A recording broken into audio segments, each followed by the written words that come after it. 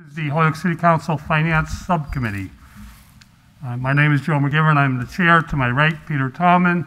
To my left, Kevin Jourdain. To his left, Will Pereira. We also have Councilor Linda Bacon with us in the audience. And on Zoom, we have Councilor Tessa Murphy, Councilor Jenny Rivera, and at the moment, I believe that's it. We have a number of special guests and a very long agenda.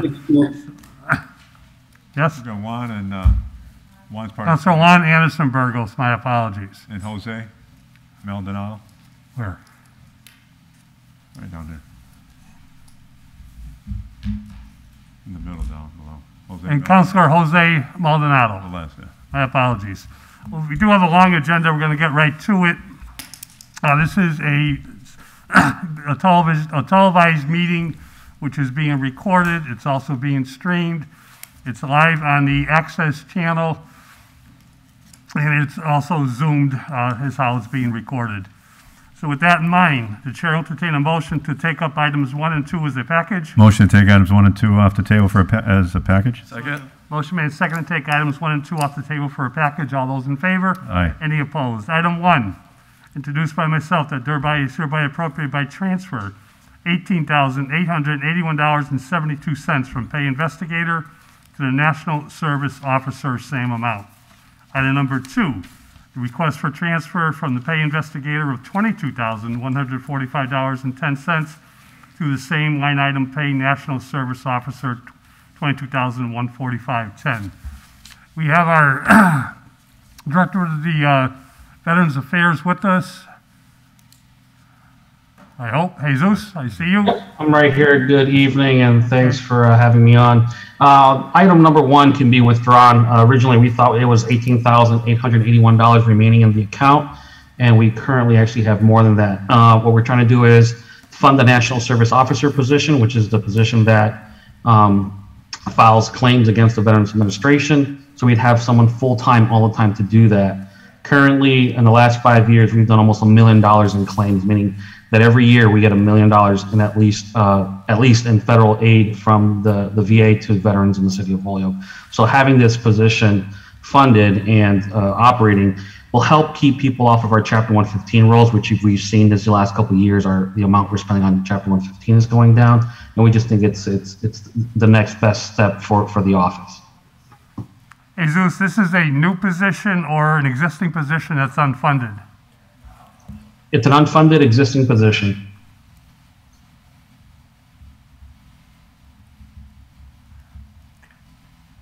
And who would, do you have someone in mind that you're looking to hire, or are you transferring someone This would over? have to go out to the public, and we would have to interview for it. At no time are we looking to go more than 3 people in our office. We did lose our investigator, which is why we're pulling the money out of this position for the time being. Are you looking to replace the investigator? For the short period, I think ideally what we would want in this office is to have an investigator, national service officer, and a director. I think that will cover all the bases in the long term.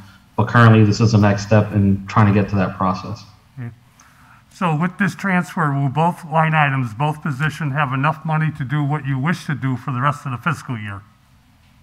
Yeah, so the $22,145 is the amount we're trying to transfer. That'll cover an investigator at the mid-grade, I'm sorry, a national service officer at mid-grade pay for the remainder of the fiscal year. And could you tell us at the beginning of next fiscal year what the salaries would be for each of these line items? So your national service officer the mid-grade is about 52, 53, low grade is high 40s. The investigator, like 37,000. Thank you. Are there any questions from the committee? Any questions from Councilor Bacon? I'm just wondering, thanks for coming down.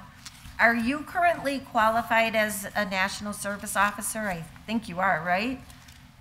Yeah, that's correct. So currently, we've gone above and beyond what our position descriptions call for. So at no point am I obligated to do that. I do that because we want to provide a good service in our office.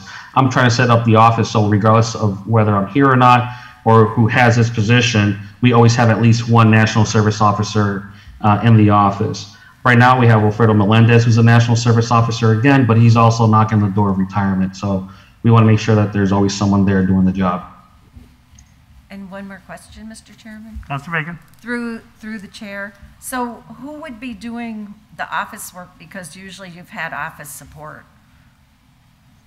Correct. Well, the National Service Officer does have some side duties to help out with the office in the absence of an investigator. But between the investigator and a National Service Officer in the long run, they would both cover Chapter 115 tasks and the National Service Officer tasks, and that would continue with the director stuff. Okay, thank you. If the chair could ask permission to speak to the mayor? Sure. Never mind, the mayor, yes, Mayor Garcia. All those in favor? Any Aye. opposed? Mayor, welcome, and we always appreciate your presence in the, any of our meetings, but especially finance. Mayor, you obviously looks like you signed off on the transfer, and I'm sure you understand the questions that we asked this evening. Will you be supporting both positions for the next fiscal year? That's a good question. And so, Jesus and I haven't sat down and combed through his budget thoroughly, and that was a matter that him and I haven't come to a conclusion yet. Okay. The reason I ask is we are, with unemployment, we are self-insured. And if both positions were to be filled this year and come the fiscal year for whatever reason, you decided not to fill both positions or to leave one vacant is fine. But to lay one person off would then create an unemployment insurance expense for the city. So I just wanted to make sure we were clear where we were going. So I think the proposal on the table is to move funds from a line item that's not currently occupied, Correct. right? Yeah. But there's still money in that line item, which Mr. Prior could fill that position before the end of the year with the money left in that line item, if I understood what I was told.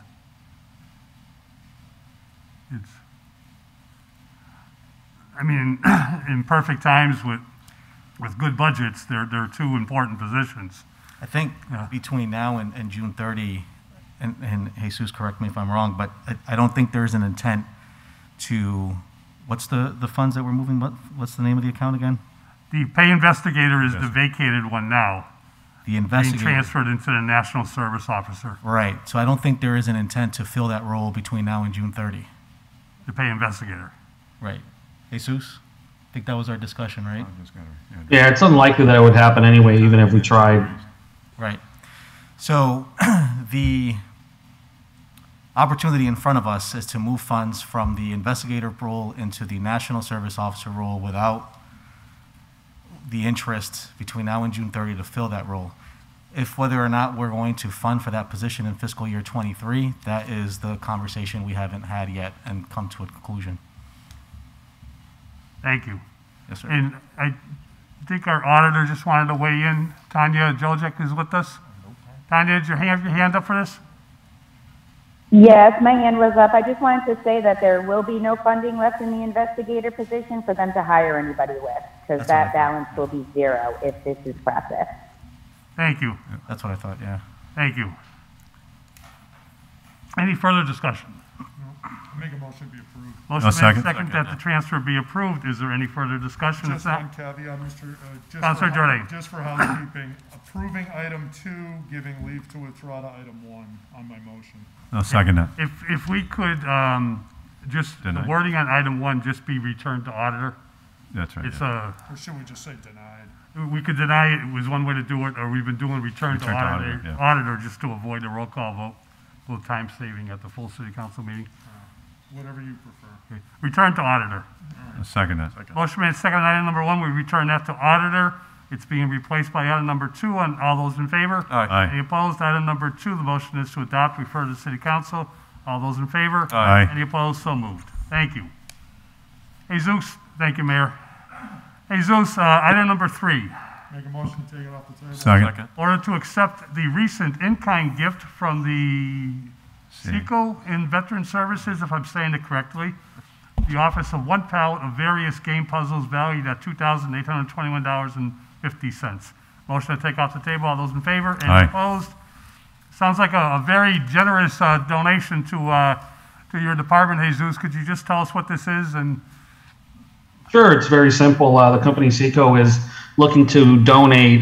It is a pallet of puzzles and games. They're all still boxed. There's about 300 games or so in this pallet, but they're looking for an in-kind donation receipt signed by the city, which is, making sure that we can accept the donation, and then we can make sure we can sign off the in-kind receipt. thank you. And I know someone's doing their homework because the city council has to approve all gifts given to the city of Holyoke. Usually, it's very well heard and very well received by the city council. Is there any discussion? No, make a motion to be approved. Motion Second. and second to be approved. Is there any further discussion? Seeing none. All those in favor? Aye. Any opposed? Thanks, Jesus. Keep up the good work. Thank you. Have a good night. Motion to take item number 4 off the table. Motion made and seconded to take item number 4. We're moving to the, what's known as the police department part of our agenda this evening. Item number 4 is under Mass General Law, Section 4453A. The city accepts the fiscal 2021 Patrick Leahy Bulletproof Vest Partnership, $42,000, a $21,000 match grant, and authorizes the establishment of a fund and or other method appropriate for the accounting of receipts and expenditures of all resources associated with the administration of said grant. Off the table, all those in favor? Any Aye. opposed? So moved. Chief, Lieutenant Hart, Mayor, welcome. Who'd like to walk us through this? I'd defer to Lieutenant Hart. He's got all the facts. We call him the grant master. He is the grant master. Lieutenant Hart, welcome. Okay, welcome, thank you. So yes, this is a $42,000 grant, which requires the city a half match of $21,000. And this is for our bulletproof vests. And each vest is approximately $1,200 or $1,200. And we'd be outfitting approximately 35 officers. And these are the Molly vests that are with the outer carriers and have the standard attachments for the pistol magazines, the handcuff holders, and flashlight holders, I believe. 1,200 apiece? Yes, Okay, and there's 30, John? 35. 35. And the match will be coming from, I believe it's coming from the buyback. I'm not sure which. I think there's a transfer this On the evening. transfer, It's yeah. in the transfer? Correct. Okay. Chief, on that transfer, where's the 21,000, it's later on the agenda. It's coming out of the multi-transfer, personal equipment, correct? Correct. That's where it's going to. That's where it's Correct. going to. Correct. The transfer later is going to personal Okay, so it's equipment coming out and of from personal a equipment. combination of sick buyback, time owed, and vacation buyback that looks like you're not going to use this year. Correct. Okay. Okay, that's item number 7 on the agenda to the members of the committee. Sure. We will be going over that. Anybody have any questions on that now? I have a question on the vest grant, if you're ready. Councilor Jordan. Okay, thank you. John, so we're looking with this, to get 35 new vests. Question, at this stage of the game, why do we need, we don't have enough bulletproof vests at this stage of the game. When No. people retire, they turn in their equipment. That's not like a souvenir they get to keep, right? So, Correct. so my question is, at this stage of the game, it seems like invariably we've been buying guns, bulletproof vests, all this gear for I don't know how many years, decades. It seems like we'd have rooms full of this stuff at this point, So why do we need these? Yeah, well, because I can answer. the manufacturer has a 5-year life for each vest. So after that 5 years, they won't warranty that vest at all. And just through the wear and tear and the sweating and the summer months, it really wears down that material. And like you said, we do have stockpiles of those, and we do keep those on hand, those that are still have life with them, and we give those to like the reserves or the auxiliaries who do temporary work, or go to the academy where we can't afford to really purchase new vests on the spot. Okay. There's also an issue of fitting. You know, all the vests now, it's not like one size fits all. They're all different. They're all measured to your size, and you know, my vest isn't going to fit, another officer who's much smaller. So those all have to be, fitted to the officer. And then we can kind of match them up. If there's another 6'3" guy who looks like me, they're rare, but if there is, then we can pass mine on to them, and that's what John's talking about. Perhaps an auxiliary, perhaps a reserve. We'll do that. Okay. They don't come, like, you're saying they're custom to each person? They don't come like small, medium, large, extra large? No, they get, everyone gets fitted we're purchasing them through Century. So Century actually has a person come to the station and fit each individual. Mm-hmm. So, how do you decide? You have everybody, the whole department on a 5-year rotation? Is that it? Like, Yes, yes. Okay. And how many people are wearing bulletproof vests every day at this point? I'm hoping everyone. Okay. Is it like how many people is? Because I'm thinking 5 times 35 is what's that? 175. Yeah, I believe we have 117. 117. Yeah, sworn full time. Not including reserves or the specials now, but. So we try to have extras, is that it? Sounds, just numerically, it doesn't quite add up to me. Thinking 35, you're buying 35 a year, or is this just a sort of an unusual year that you're buying extra? That number varies, so like next year, like we're in the process now, because we were talking about maybe putting a line item in the new budget for bulletproof vests, just to get that number. So it's not always gonna be 35, next year it might be 10. There might be 10 officers who need new vests. Okay. Next year might be 40. So we have a running list, and as each officer retires, then we kind of fill in from there. And we can't really, through the buyback and reimbursements, you can't put in for like an officer like this year, and then put in for that same officer in 3 years, because they have a running record of that, so it has to be after 5 years. So, Right, which makes sense, yeah. I can see why they have that for a rule. If the thing's good for 5 years, they want to make sure it's good for 5 years, right? and you don't keep trying to get reimbursed. I think to answer your question, I think the last time we were here on this grant was 2 years ago. 2 years ago. Right, correct? So it isn't necessarily every year. Okay. And then it kind of goes by, as those numbers come into us and we know and we're tracking and we see, okay, now we have a need, we'll apply for the grant and try to fill that void. Okay. If we have a year, like perhaps last year, that was an off year, we didn't have a lot, we were able to get by with what we had, move some vests around, and then knowing we'd come into this year with a bigger purchase. Okay. All right. Thank you. Any further discussion? Lieutenant, did you say 5 years warranty? Because I'm on my 3rd vest as a probation officer, and I've been getting one every 7 years, so those extra 2 years, I got to be careful. I would check on the inside of the carrier. It either gives you an expiration date or a manufacturing date. If it gives you the manufacturing, just add 5 years, and that's when it expires. Okay. And to Councilor Jordane's question about being fitted, I was fitted 3 times for my last vest, and they still couldn't get it right. We won't get into that one, Chief. Are you 6'3"? I'm 6'4" and a half. Do you have an extra one? I might have one for you. If you ever need one, call me. I think ours are better.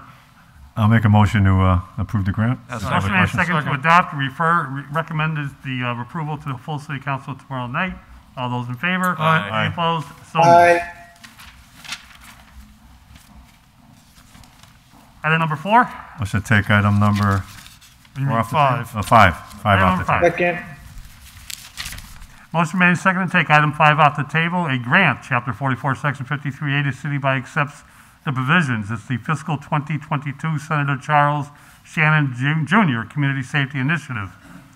This is an annual grant. This year is $556,355.26. There is no match. Approval would be also authorizing the establishment of fund and/or other method appropriate for the accounting of receipts and expenditures. A motion to take off the table. All those in favor? Any Aye. opposed? I take it, Lieutenant Hart? Yes, so this is our annual Shannon grant we get every year. Each year, it varies on the amount that the state allocates. Sometimes it's down, sometimes it's up. This year, it seems to be up from last year, although last year they did do an amendment and they increased it a little, so this is the actual amount for this year. And I can give you the breakdown of it. So for first, it's for the Holyoke Police Department will receive approximately $161,976. Mass Hire will get approximately $88,773. Opportunity Academy with the Holyoke Public Schools will be receiving $4,000. The Holyoke Boys and Girls Club, $153,966. The Hamden County Sheriff's Department, $24,474. The Chicopee Boys and Girls Club, $81,286. Holyoke High School, $23,800.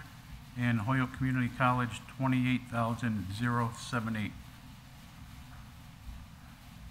And again, this is a gang prevention grant that supports our youth from ages 10 to 24.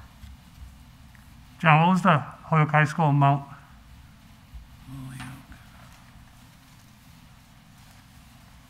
Holyoke High School was $23,800. Thank you.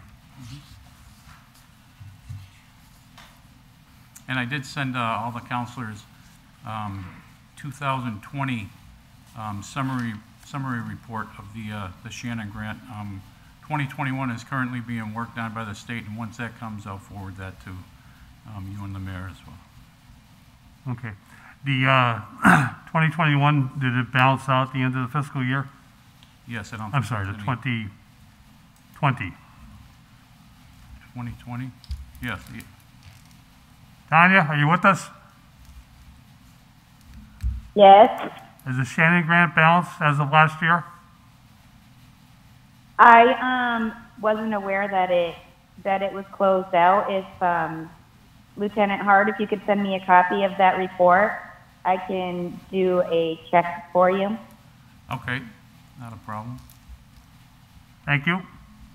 Any questions from the Thank committee you. or any other counselors? Actually, I had a question to you, Mr. Chairman. Councilor Jordan. When you say things like check out, and I'm glad you look into that, are we saying that when it's represented to us as an account receivable, essentially that we're going to get the money and we book it, that we actually get the money? Is that what we're checking for? Because one of the questions that's been raised previously, and the police was on a list of them, is grants that we say we're getting, we spend the money, we pay officers, and then we don't get all of the money. And then the question is, to what level of frequency is that happening? And I know this was the subject of some review as part of the Division of Local Services review on the free cash certifications, that they had identified a number of these grant programs where the money didn't materialize in full. So I wanted to make sure, as we're looking at each of these grant programs, is there an accounting back to us and to the auditor, and is everybody checking to make sure there's no surprises? Yes, so we've since all those mishaps, we've been in contact with Tanya. We've created some new policies and procedures. Okay. So we're pretty much talking and kind of getting reimbursed on a quarterly basis. This grant is different from other grants. Each grant is unique in and of itself. This grant here will get our first installment once the final report is completed from FY21. Okay. So, and then after that, once we do our second year expenditure report summary, we'll get the second and last installment in June or July, so. Now, are you considered the administrator of the grant such that even funds that don't come to us, but for example, so much goes to Holyoke High, so much goes to HCC, so much to the Boys Club, you actually at the end of the year verify or contact those agencies to make sure that they did whatever they were supposed to do, that, and there's the receipts and all of this for auditing purposes? Yeah, so Okay. we have the Boys and Girls Club, they're the lead agency on this. So we have all the partners invoice to the Holyoke Boys and Girls Club, and then they'll send those invoices to me where I check them and then put them into a Excel spreadsheet to verify their amounts so they don't go over what they're budgeted for. And are these reviewed by our outside auditor annually? Is it, whether it's I don't know if it's still Mellinson and Heath, that was who it was here when I left, but I don't know if they're still our outside auditor. Maybe Tanya knows. Tanya, who's our outside auditor today? It is still Melanson Heath, and they do review the grant deficits at the end of each fiscal year. Okay, great. Thank you. Tanya, Councilor Jordane's question and Lieutenant Hart's answer is that we are balanced and that there is no deficit spending in any of these prior grants for the Shannon grant. Is that correct? Correct. Okay. And I think Councilor Jordane's question is good, but I'll take it a step further. It's the overspending is also sometimes just an accounting error from what we've learned, where especially the annual grants that are posted wrong, either at the department or perhaps at the treasurer's office or in the auditor's department when they come back, like from the school department. Is that correct? That's correct, and all the departments have been reconciling their grants. They've been completing the end of grant report, sending it to my office, and I just verify that everything checks out and the balance is zero. Thank you. And that's why we call you the new sheriff in town. Is there any further questions or discussion on this grant? No, I make a motion to be approved. Made and seconded to approve the grant, to refer to the full city council tomorrow night. All those in favor? Aye. Any Aye. opposed? Passes. Lon? 5-0. Item number 6. Motion to take item number 6 off the table? Second. Motion made and seconded to take item 6 off the table. That there being hereby is appropriated by Transco fiscal year 2022, $205,000. From line items, Lieutenant, $30,000, Patrol, $105,000, Dispatcher, $70,000, a total of $205,000. 2, Reserves, $30,000, Overtime, $175,000, for a total of $205,000. On the motion to take off the table, all those in favor? Aye. Any opposed? So moved. Chief Pratt, would you? Yes. Okay, so this order, we're back for the overtime. I've been trying to keep that at a set amount so that it can be tracked by the council as they requested. The other added here is the money from Lieutenant to reserves. Back in the beginning of the fiscal year, when the reform bill thought we were taking reserves away from us, I had transferred money out of there to overtime in my first transfer, and I wish to put $30,000 back in there because now we do have reserves, through our adopting specials in the reserve role. So I didn't put all the money back because we're further along in the year, obviously, and I think with that plus what we had left, that'll help us, and I think it'll certainly help me control the overtime.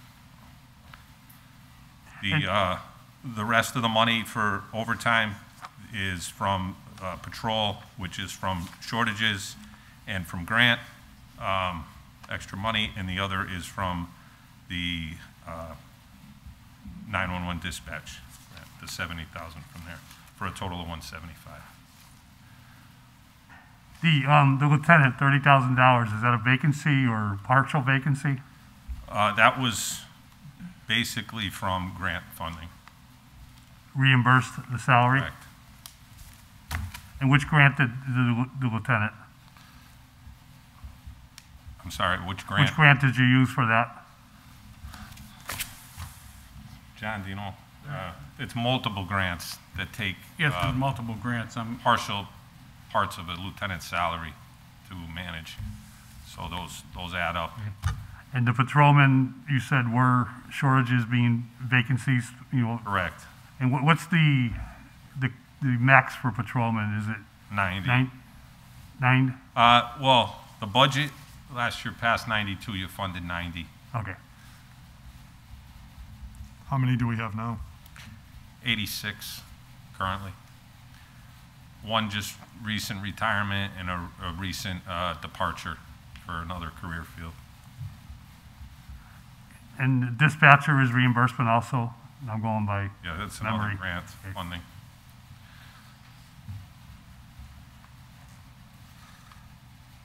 Okay, and Chief, on the reserve, you've been telling us your average per pay period, what is that currently for overtime? I'm sorry, on the overtime. On the You've been overtime, telling us the average pay period. the average normally is around 38. We were down in the 35 range, and we're holding pretty steady there.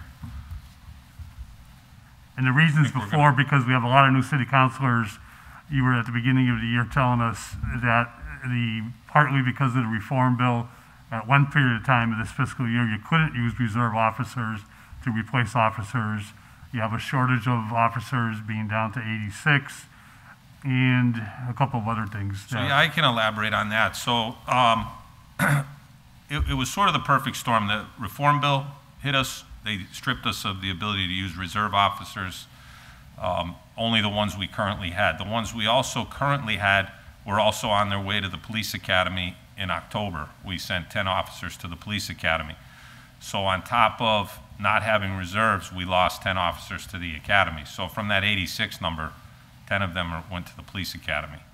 So without that backfill, I was forced to move other officers from detective bureaus downstairs to cover the cars. So we are currently, and why I need the money for the reserves is I am training the specials, the reserve officers, to come up to a level where they're going to be allowed to backfill for us and save us money as well. So it's kind of unprecedented times with the reform bill. It's changed a lot of things that where we would normally have had reserve officers to help us through this time. We didn't have that, and we had to do some shuffling, and we're getting there. I think we won't have to do this again where we had to move officers from the bureaus down to cover cars once we get these reserves up and trained, the specials reserves up and trained, and then we will have them as backfill. We currently have, well, as of tomorrow, we'll have 22 reserve special officers, so that will certainly help us. Of that, about 10 of them are in training to be brought up to the level where they can work full-time for us. Well, full-time positions. They can backfill the full-time positions. So if I can get, just add one thing on the overtime, like the chief said, we are around 35,000 per pay period. Going back, the 5-year average was around 42,000.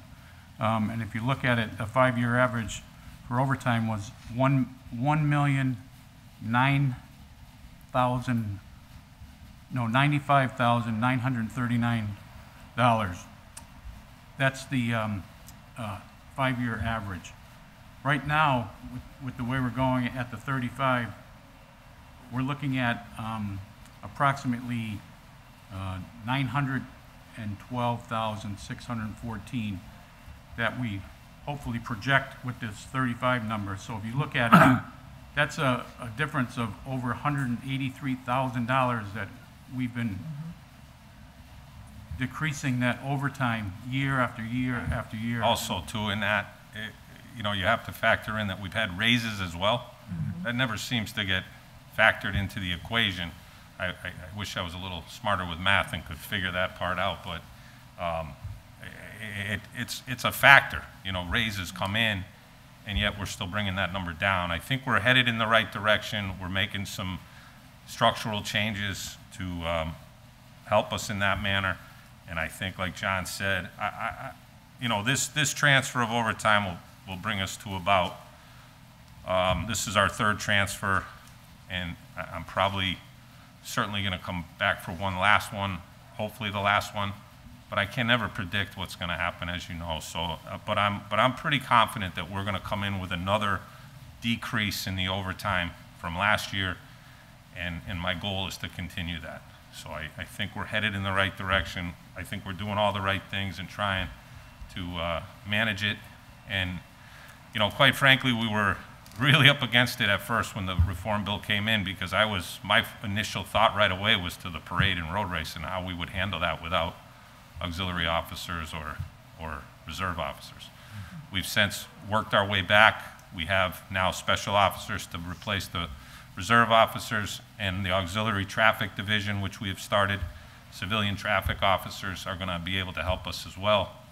So I think we've climbed that mountain. I've taken a deep breath over the last couple of weeks and knowing that we're ready for the parade and road race, and I think we're headed in the right direction with overtime.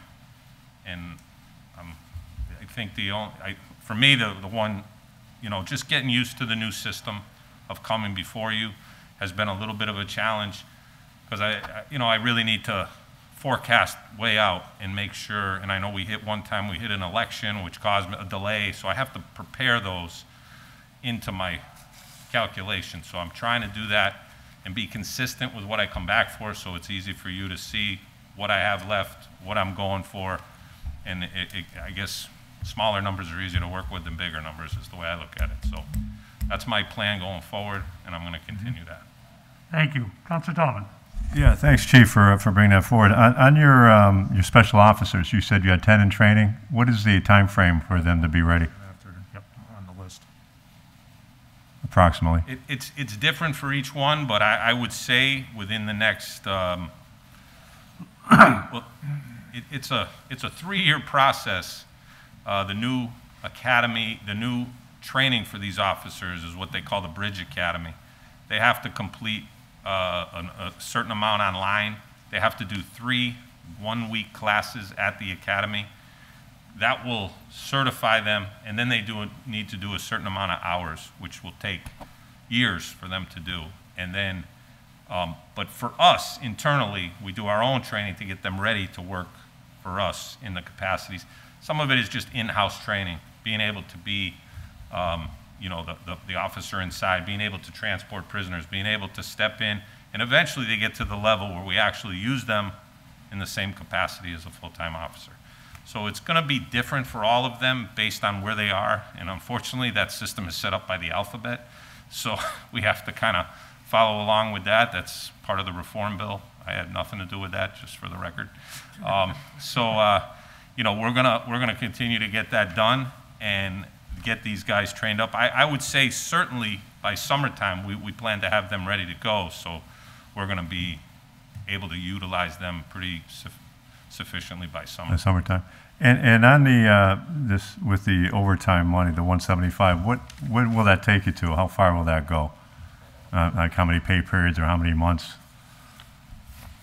Had to give me a math problem. All right, you said you're good at math, so I'm trying to figure. You know, I'm trying to. With that, with what we have left, we're in a payroll this week. I got a pencil. That's how I learned math. And 40, so about 215. Divide that by About 5. About 4 or 5 more pay periods, and then I'll work it out in the system. I like to have about 2 or 3 pay periods in the bank when I come back to you, so that in case there's an issue, you know, we're scheduling wise or getting it into the council, or you have questions and you need to take more time to make that decision, that we have some flexibility so that we're not sitting there on our last penny in front of you, hoping that you pass these. Yeah, and I know, I understand it's a timing thing too, and I, you know, as us as, you know, the finance council with our colleagues, we got to make sure that, you know, the money is, you know, there, but we got to make sure the money's spent, you know, properly and wisely, because it's taxpayer dollars here. 100%. Real briefly on just go over the civilian traffic officers you said you got coming. Is that Correct. something new, and do they get paid? It's basically, the best way I can describe it is it's the former auxiliary police officers who are now no longer have that designation, but many towns and communities have gone to a civilian traffic force to assist them with primarily traffic duties, and they do not fall under the police. The reason we could not keep the auxiliary police, because under the new reform bill, they did not allow for that type of officer without the level of, basically the state said everybody's got to be at the same level, and auxiliaries were nowhere even close to that level to be able to be utilized, so we had to disband it temporarily, always you know, with the hope that somehow that would get addressed through the law, or you know, through the legislature. Make a correction. They haven't done that, but we moved forward, brought them back as civilian traffic officers, and you know, there were 70 auxiliary officers before the reform bill hit. You know, for lack of a better way of saying it, I scooped up 10 of them to be specials, and I got about 55 of the originals back. So we're moving forward with that. It's a lifesaver for us for the parade and road race, and I mean, that is their primary duty anyway. So you won't notice a big change other than in name and appearance, and they're, you know, as far as exactly what they do, they're focused specifically on traffic duties. Okay. And that is allowed through the law. So that's where we headed with them. All right, appreciate that. Thank you. Absolutely. Councilor Jordan. Yes.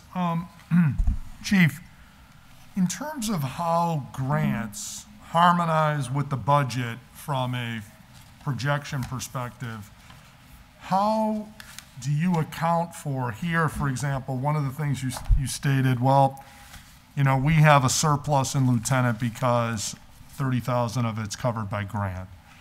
70,000 of our 911 dispatchers are covered by grants. When you're preparing your budget, and I think this upcoming one, in fairness to you, will be your first, I believe, because I think it was the former chief that did the last budget, or the current fiscal year. Correct. But as you're looking at this and saying, you know, conservatively, mind you, do you look at it and say, okay, I've had enough to cover 2 of my E911 dispatchers over the last 5 years in grant funding, and therefore I won't request as much in my budget so that we don't have these type of surpluses. And because, you know, every dollar counts, and it would be nice not to run surpluses of the, you know, E911 to be over by 70,000. That's kind of a lot, because those positions pay what, maybe like 40, 45,000 a year. That's like almost 2 full positions. I think the issue with that, and I know John could speak to it probably better than me if I don't get it right, but the PSAP grant is a reimbursable grant. We can't count on it. So when I'm budgeting, I can't know exactly what they're going to give us until they give it to us. Okay. So, correct, John. And so I've heard them give me that spiel many times. So I know that. I guess I would say the way I look at the grants, whether it's right or wrong, and I would ask the same question to you, would you then look at the overtime that is presented to me in the beginning of the fiscal year? If you were going to increase that, then I wouldn't have to rely on the grant money to move that into overtime. So I look at it, I know how it works, and it's a you know, constant juggle, but I know what I need.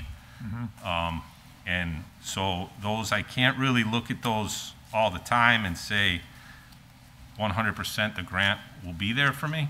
And so as far as that PSAP grant and the dispatcher you're talking about, that one that we utilize is a support incentive grant.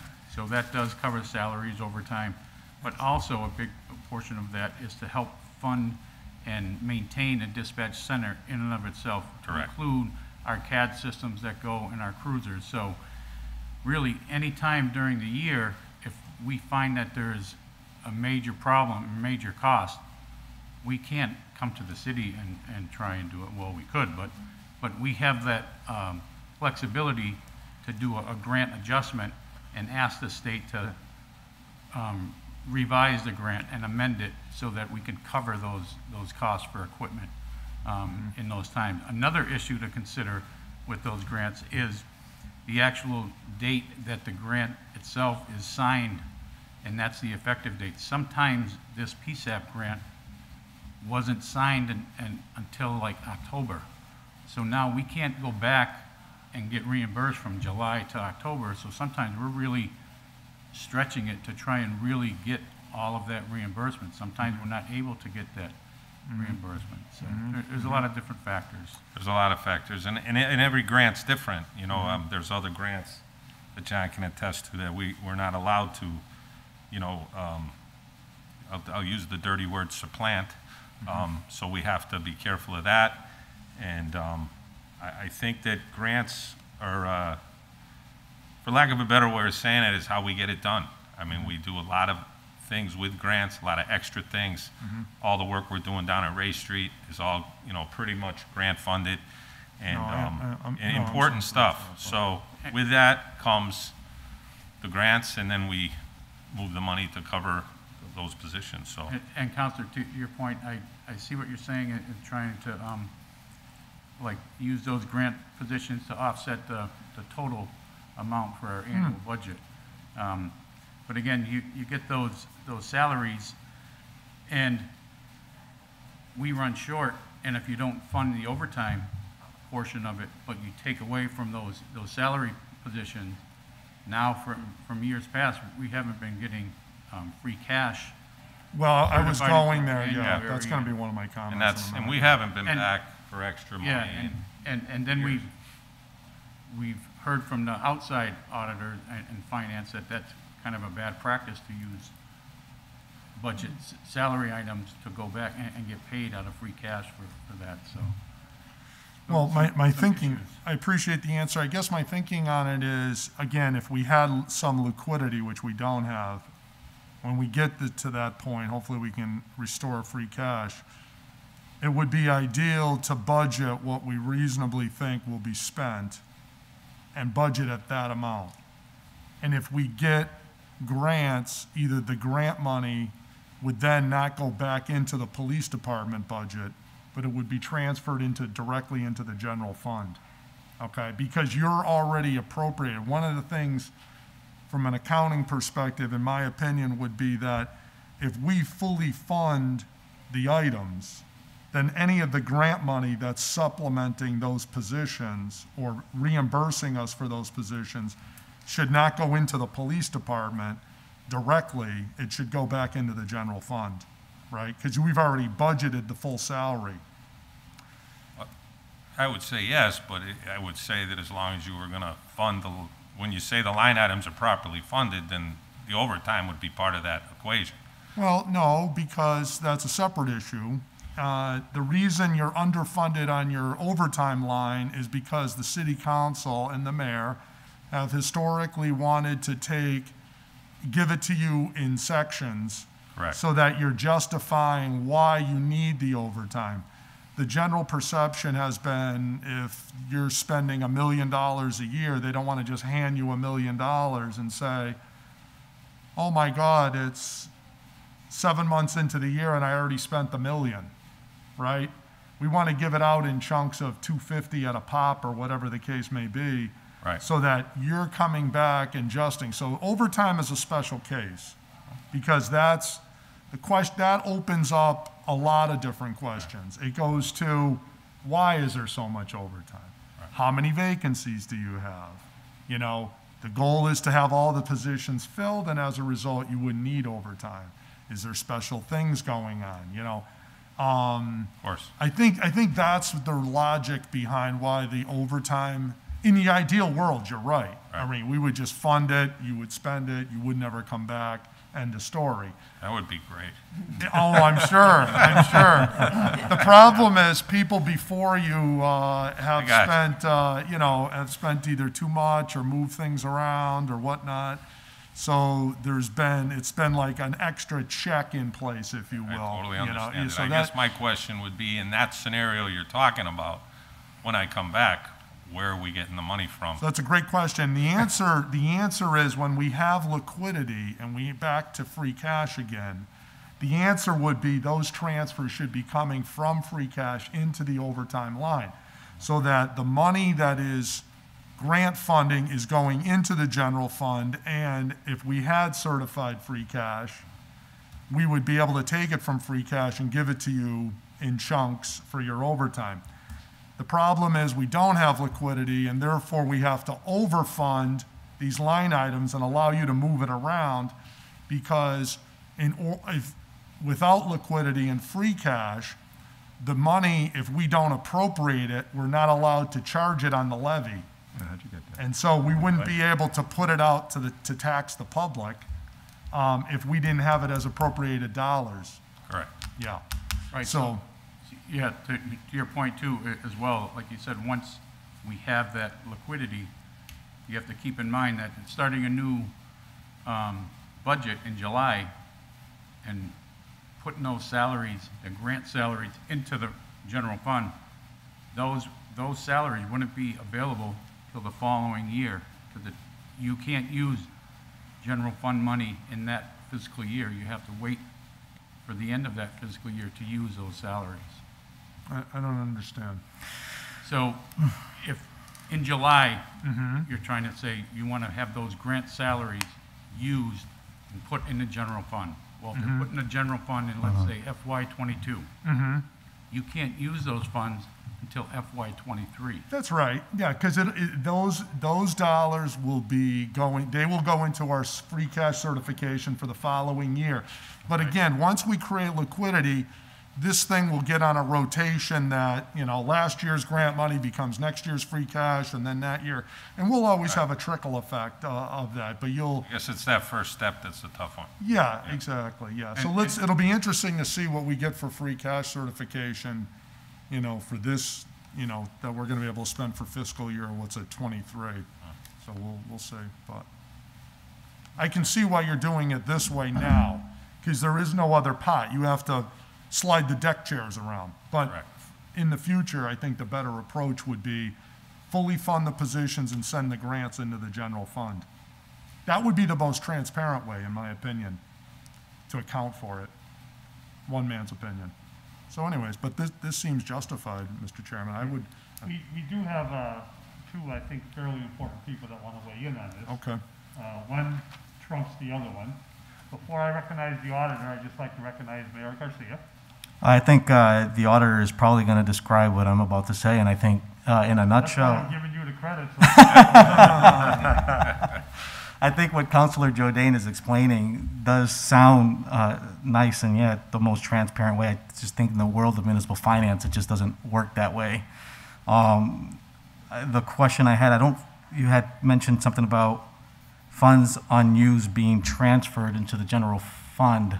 No, the grant funds, as they're come in, as we receive payment from the funding source, those monies should be paid into the general fund. So I don't think and Tanya can probably correct me, I don't think we can pay into the general fund. I think what happens, unused monies later becomes certified by the Department of Revenue, as you already know, certified into free cash. I don't think we can pay it into the general fund. It just kind of sits there. We don't touch it and let it just get certified later into free cash where you'll see it. The other thing too is, and I think Sergeant already alluded to this, it's frowned upon using free cash to fund general operating. But again, I think, there might be ways we can work together and try to figure out some sort of policy and procedure to try to satisfy, because municipal finance, as you already know, you guys been around much longer than I have, it's a moving target constantly. I know. And what we want to do is be sure that we're somehow trying to hit that target. And it sounds like the department has been trying, and we're getting closer to it. But how we manage as far as closing this gap that you're identifying here, Counselor, yeah, I think there's a way we can make it work so that we make sure that we're, achieving those efficiencies we're looking to, but also trying to be as transparent and clear and to the penny as possible when it comes to, how we spend the budget we put together and so forth. So, but there's some things that I'm with you, like it makes sense in my mind, but in municipal finance, it doesn't work that way. Well, Mary, here, let's look at it from this perspective. They're saying that they have a grant. Mhm. The grant is paying a portion of these salaries. Right. They're paying it out of the grant source and not paying it out of the salary line item. Right. That's where my point is, that should not happen that way. But- And right. I think the better approach is we pay all the salary from the salary line, and then the revenue that comes in from the grant source be paid to the city, period. What it appears that's going on and why there's these surpluses running is they're not paying all the money from the salary lines. They're doing it so much from salary, so much from the grants. So your point is well taken. What I'm saying is what happens when we're putting our budget together, like the chief alluded to earlier, or sergeant, it's tough to tell because you don't know whether or not you're going to get the grant. So it's hard to just rely solely on, so we budget for it. And when it is available, they tap into that as an alternative funding source, and to your point, you see that surplus growing. And so whether if it's the grant or appropriation, that surplus still gets transferred over to the free cash, granted, if it doesn't get touched and transferred over to fund anything else. The other thing too is I don't think so when we get these grants, you're saying let's let that go transfer over into the general fund and solely spend appropriation. I don't think the grantors, I don't think it works that way. Tanya can probably explain better. It's not that I'm trying to, I see the reasoning behind your approach. I don't think municipal operates that way, but again, I think that there's a way that we can work together to make sure that we're getting as tight as we can possible and as transparent as possible when it comes to how we spend this money. The other thing about free cash, I just wanted to address one comment, which is that free cash shouldn't be used for funding the general operations of the budget. I disagree with that, and here's why. True on the stabilization fund, that should not be used for general operating expenses. I think the expectation is always that free cash will be used for appropriations of the following fiscal year because it's unspent money, money that was budgeted from the prior year. So the expectation is that in the next fiscal year, you would use it for whatever, Now, the question, your point is well taken if you're saying, why are we running huge free cash if, one, either we're taxing too much at some point, if it gets really, really big, we haven't had the problem with typically too much free cash. In the old days we used to have huge certifications, $6 and $7 million a year. But nice. yeah, the good old days. But today we're lucky if we get 2. That's considered a good year for us. But those funds, your point is, I agree, is if we were budgeting appropriately, either we're budgeting too much in some of these things and these departments are turning back big monies. So the question is, why are we overfunding some of these departments? If you have a department that's turning back $1 million a year, and I know some of them brag at the end, hey, I turned back $1 million last year, and this is great, and I did it the year before, and the year before, and the year before. At some point, somebody has to say, well, when did the executive begin to tone down the amount going in that starts to wean you off of that? Like, that's not really budgeting. It's like I throw a big chunk of cash at you, you don't spend it all, and then you turn some about, at some point you gotta get that a little more accurate.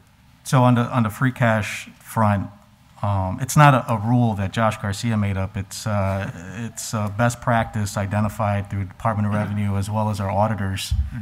When you take free cash and you spend it to fund general operating, it's right. ideally, they want us to spend on those large one-time capital-related expenses. Okay. For planning purposes, we want to use free cash specifically for that, and so that we defray the, what's the word I'm looking for, the dependency to fund operating free cash, because one day, like today, or the last couple of years, I should say, free cash becomes unavailable, and then we get Right. hit with that. So it's not, can we do it? Yeah, we have the power to do it. It's not, it's often a frowned upon practice. Right. What was the other thing you mentioned there about the last comment you made? Oh, the budget, $1 million. You're right. If a department is turning over $1 million, if it's for this reason specifically, because they happen to defray, you'll never turn, because they're They've all had defraying that problem. expenses using grants, you know, those, you know what I mean? Like, but if a department is putting their budget together $1 million over than what they need, and they're not showing or proving any reason why or how, you know what I mean, then that wouldn't be anything I'd ever support as mayor to fund. But things like this do happen. You get a grant, it was you know, you redirect. I'm actually very grateful that they're defraying costs using grant resources as it becomes available, because yeah, the funding that frees up, they can keep within their department to cover the other things that go on, like overtime or whatever the case, the vests or whatever project they come around. But to your point, Counselor, yeah, I'm absolutely. only questioning the accounting. I'm not questioning this. No, this is great. They're using grants to offset cost. It's wonderful. I'm only saying how the housekeeping of it is. Yeah, That's I'll my let only point. Tanya probably can speak better than Yeah. I can. It's just, that in my mind, it's just that's not working, but I think, you know, obviously there's a way we can work together and figure something out. That sounds good. I think regardless, you know, the fact that we do get grants is very important because it supplements the dollars that we need for all the operating costs of the city. When we look at one department, we're looking at one department tonight. When we talk to the mayor and we ask questions, we're looking at the whole budget. And that doesn't always happen in a timely fashion at this time of year, although it usually does when the mayor is putting the budget together. Reimbursements, you know, if I was a state giving out millions of dollars, I'd do a reimbursement grant because it makes the city show they're spending the money where it was supposed to be spent. That's right. And the dilemma it causes, and I'm going to turn it over to Tanya, she can tell me if I'm right, wrong, or somewhere in the middle, is Mass General Law and Finance, a budget is a 12-month budget. It's easy to say that the chief's salary is X. We have to put X in that line item before you get one paycheck. 88 patrol officers is X. We have to put X to fund the X amount of patrol officers you have to show 12 months. We can't go as we like. As Councilor Jardine pointed out, with overtime, it's unpredictable. We can say, hey, when we have it, we'll transfer it in. When we don't have it, cut the overtime for the rest of the year. You know, hopefully that doesn't happen when there's there's always a real need, Chief, but hopefully that doesn't happen when there's a very strategic need and things that are going on. So it's a dilemma, you know, and at budget time, that's why we like to know what's going on in the middle of the year, because when the budget comes, we ask the questions. And there was 7 years ago, you know, we didn't see all this money being transferred. It just happened during the year, and we had to pick it up at the end of the year to look at it. So now that I put myself out on the limb, Tanya, you still got that hand up? I do. You covered what I wanted to say, was that Mass General Law requires that you appropriate for all of your positions in full.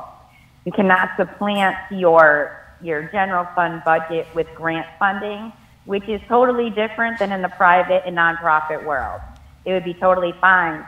And it would be good budgeting if you could do that, but unfortunately, the law doesn't allow you to, because as the chief said, you're not always guaranteed to get those grants, and you don't want to put those positions at risk. And the other dilemma, Mayor, is, and I think you're starting to see it, is it's been since prior to Mike Sullivan sitting in room 1, which I'm thinking is now close to 20 years, of where we have not seen $1 for capital outlay request in a budget in the beginning of a fiscal year. And that's where we've been, looking at free cash and other grants to supplement, what capital outlay needs we have. And that's tough when the city council is looking at a budget, because we see the salaries that you need to operate the city, but we don't see the full budget. Yep. Because there really are needs out there. And that's why we asked in I think it's a 5-year capital outlay plan was implemented. I think Tanya still kind of keeps track of that, but we would appreciate that, you came to the forefront again when the budget is before us this year, or next year's budget is before us in June. Thank you, Tanya. You're welcome, Joe. Thanks, Joe. Can I make a motion? Councilor Tomlin, motion. Make a motion to approve the transfer of $205,000. Second. Motion made and second to adopt the transfer. I recommend the full city council tomorrow night. All those in favor? Aye. Any opposed? So moved. Aye. Motion to take item number 7 off the table. Motion made and second to take item 7 off the table. This is a transfer request. It's items from $100,000 sick buyback, $45,000 time owed, vacation buyback $40,500. The total is $185,500. 2, personal equipment $21,000, supplies ammo $14,500, data maintenance $36,000, repair and maintenance motor vehicles $20,000, education training $30,000, motor vehicle supplies $14,000, motor vehicle fuel $30,000, office supplies $20,000, which totals to $185,500. Off the table, all those in favor? Aye. Any opposed?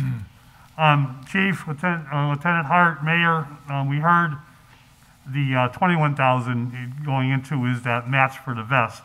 Correct. But can you tell us quickly why there's surpluses in sick buyback, time owed, and vacation? Okay, so that's money that was appropriated for potential retirements that are now not retiring.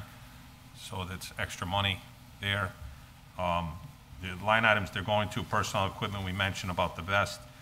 The $14,500 is for ammo. I don't know if you know, but if you don't know, we now are required to qualify twice a year to be certified police officers, which has increased our ammo need. Ammo has gone up pricing like everything else, and it is extremely difficult to get your hands on. Is that part of the Reform Act? Yes, it is. I think that was cut too. Well, it was brought in prior to the Reform Act. However, in order to be certified as a police officer under the reform requirements, and what post requires is you need to qualify twice a year. So if we don't do that, our officers will be decertified by the state, and we don't want that. So that's for the supply ammo. Data maintenance is all our contracts. We had requested an amount at the beginning of the year, which included all of those. We're currently trying to get those all where we pay them all in the beginning of the fiscal year to kind of simplify it. Some of them come in sporadically.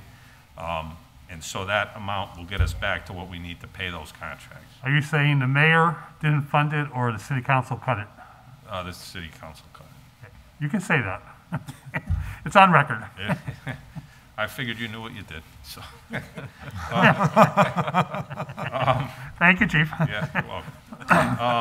The other is repair and maintenance motor vehicle. Now this one, so it's a little, there's a little backdrop here with the vehicles. So the 2020 vehicles that we currently have, we are awaiting 6 new cruisers. But like everyone else, just like everyone who's trying to buy a new car, the chips and everything is delayed, the cars are delayed. So we have been forced to sort of keep these 2020s on the road. Our issues with our 2020s is they use different parts than what the 2017s that we had prior to those.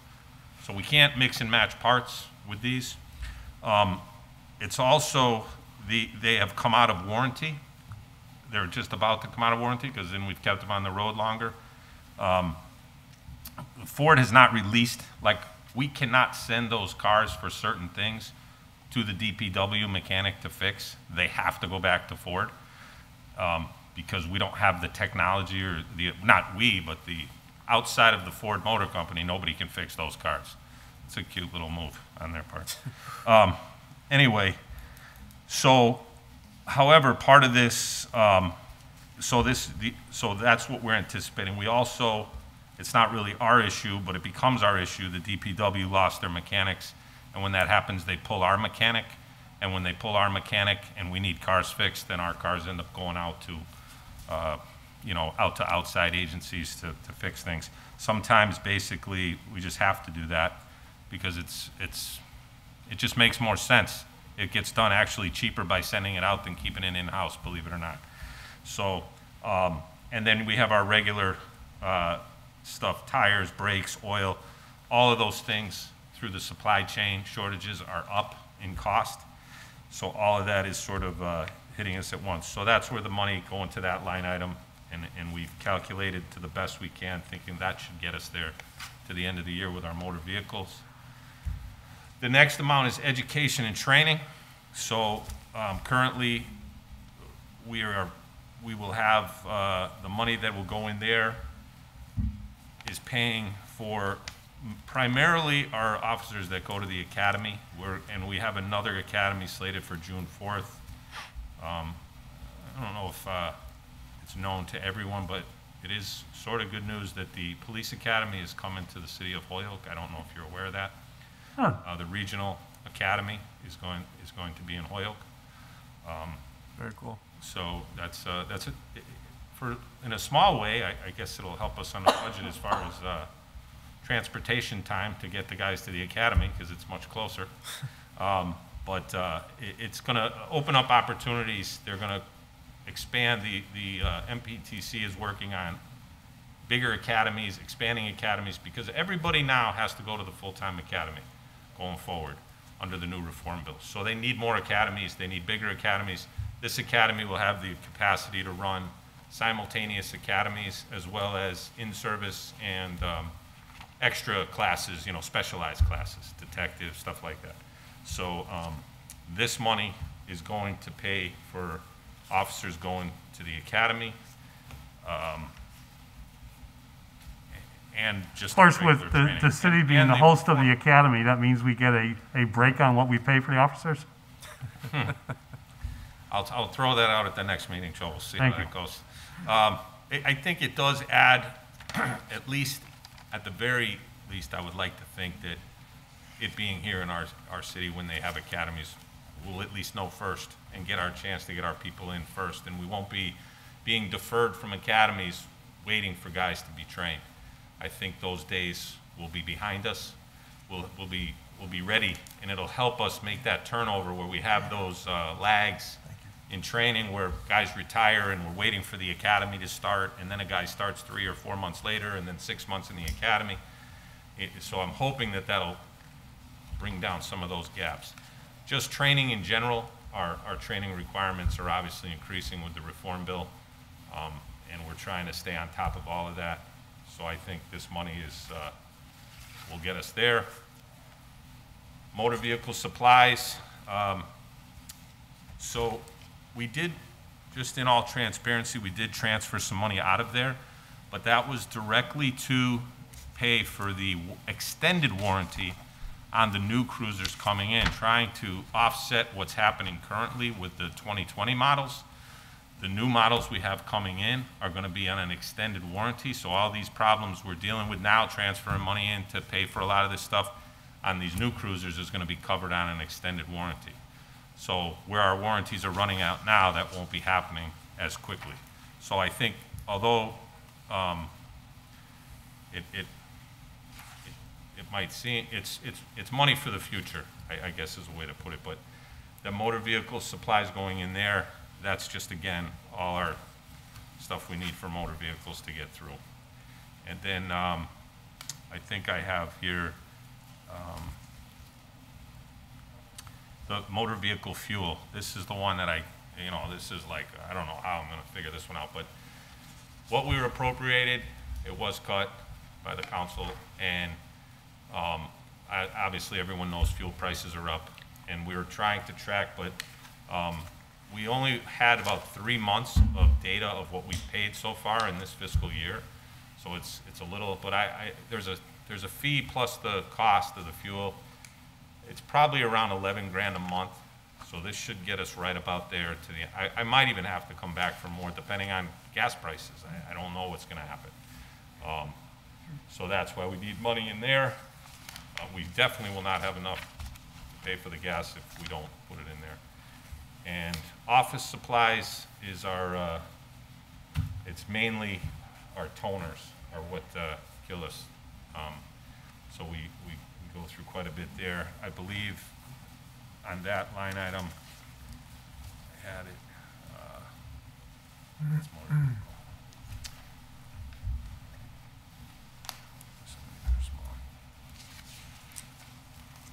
Do you have that one? I don't have it for some reason. I did have it. I know that basically what we've allocated here should be enough to get us to the end of the year with our office supplies. Was At it, this point, we felt we had the money, it's there. These are line items that are short. I do realize that this is a request from personnel to expense, which is always something that, you know, we want to look at. And so I felt it was important to put it together. We could discuss it all here tonight. Chief, as always, you come well prepared. On office supplies, was that line item cut or funded short of your request at the beginning of the year? Yes, I believe so. Let me double check. And when I say the mayor, I don't mean Mayor Garcia. He hasn't had a budget yet. So on that one,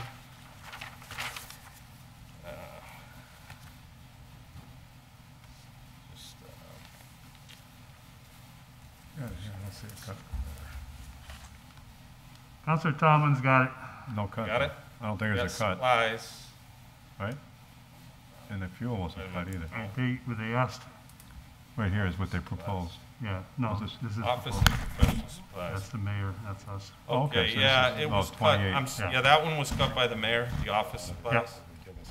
Oh, the mayor, He then was- we. Yeah, city council left you alone on that one. Technically, he was a council too, right? we held- Yeah, he did a double duty. He was doing double duty back then. Yeah, no problem there. Thank you. Counselor Jordan. Yep. Yeah, yeah. I was actually, by the way, myself and the new counselors, we should be provided a copy of the budget in printed form if, at some point. Tanya, if you could maybe send those along to the new counselors, either give them to Jeff or something. Absolutely. Yeah, we would appreciate that, thank you. No problem. Thank you. I wanted to ask you about a few of these, Chief. First thing, just an overall observation is, and you made a good explanation, but the total appropriation for expenses was $878,000 in your budget. This is a request for $185,000 increase on 878. That's like a 21% increase to your expense lines. I don't know if there's been anything else this year for increases before the city council in the first half. Obviously, I'm coming into the 7th month of the fiscal year, but that is kind of high, 21% to be off on expenses halfway through the fiscal year. Well, can I answer that? I believe that 1 million. it was cut by about 240. 240? So, In these line items, though? yes. So between the mayor and the council, it was cut about 240,000. So I'm coming back for 185 Let me address, yeah. of the 240 of the cuts. So I know what you're saying, but, and a lot of these are things that, it's not like I have control over the ammo, the vests. I'm not Wait a asking you, minute. I'm not going to be asking you about those. Oh, okay. There's a few that I will ask you about, but Okay. I will say your fiscal year 20 run rate was 879,000. Your budgeted rate for 21 was 750,000. Your request was 1.1 million. I can see why the city council made some cuts. Your current budget is 878,516. That's what your ultimately council approved, was 878, which is consistent with your run rate for the last 2 years. So it's not like, oh my God, this was some radically reduced budget. Now, whether there is some inflationary cost, some portion, I'm just saying is 878 plus 200,000 is 20% more than the prior 2 fiscal year run rate. Just pointing that out to you. So let me ask you about a couple of these. First one is office supplies. You mentioned that, you know, you need more money here. The prior 2-year fiscal run rate was 32,000. Budget appropriated was 22.5. So that's 10,000 less. But the request here is for 20,000. So that's double what over the run rate of the prior 2 fiscal years. So it seems like we're coming up 10 grand over on that line item. Any reason why? Toner hasn't gone up that much that it's 10,000 more than last year. I think John can answer some of that with the toner question. Yeah, some of the toners, we've gotten a lot more printers in our department, and we have one vendor really that we use, WB Mason. And I know we have talked with the previous mayor about the city and with Laurie Belanger about the city contracting one vendor to get a citywide contract for office supplies, for contracts for preventive maintenance. We've had preventive maintenance agreements with a lot of these printers and copy machines that we had. However, no one was showing up to do preventive maintenance on them. So we cut those contracts out because those were costs we were paying in the past and we weren't getting any services for. So now we cut those out. So now we're looking for more service agreements, but I think you'd get a better deal and a lot less cost citywide if you went and contracted with one vendor to get all those supplies, opposed to, you know, getting some from WB Mason, some from Staples, and some from here. So that's what we've been doing. We've been actually trying to outsource to other vendors and get them on the vendor list so we can, you know, get better prices. Okay. But we may want to take a look at that, and I would encourage you to try and stay at the run rates on these different line items because, as you know, money's tight around here. Education and training, you mentioned the prior run rate of the 2 prior fiscal years was 52,000. The council appropriated 42.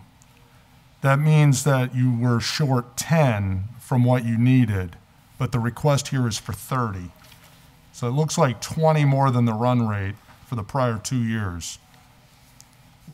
Can you give a little more detail as to why Sure. you need more training this year? Is it because of the legislation? 100%. The legislation, the training requirements are all up. We sent 10 people to the academy, which is a large number, but we are trying to get our numbers up to that. We're always chasing that full staffing, which can help us with the overtime number, as we discussed.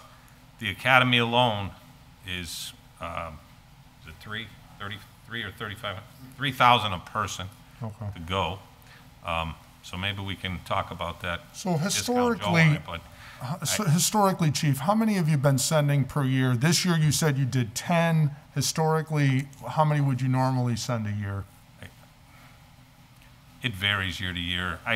It really depends on the retirements and how many vacancies we have and how many slots. In previous years, it would depend on how many slots we could get at the academy. Okay. And that's why I mentioned the academy coming here. I think that won't be an issue. And our goal, I mean, ideally, you would like to be only sending 3 or 4 at a time. Taking 10 bodies away from your patrol division and sending them off to the academy is a costly move. But at that point, many of those officers were reserve officers anyway. So we have to kind of balance that out. Do you keep your reserve officers back, not send them to the academy, and then not fill those full-time slots? Possibly, depending on the position we were in. We wanted to get them in and get them trained and get them back because we already knew when this academy was starting in October, we were going to face more retirements by January. So if we fall too far behind that, curve, we're really going to be in trouble. So we felt we needed to make that push, get our staffing back up.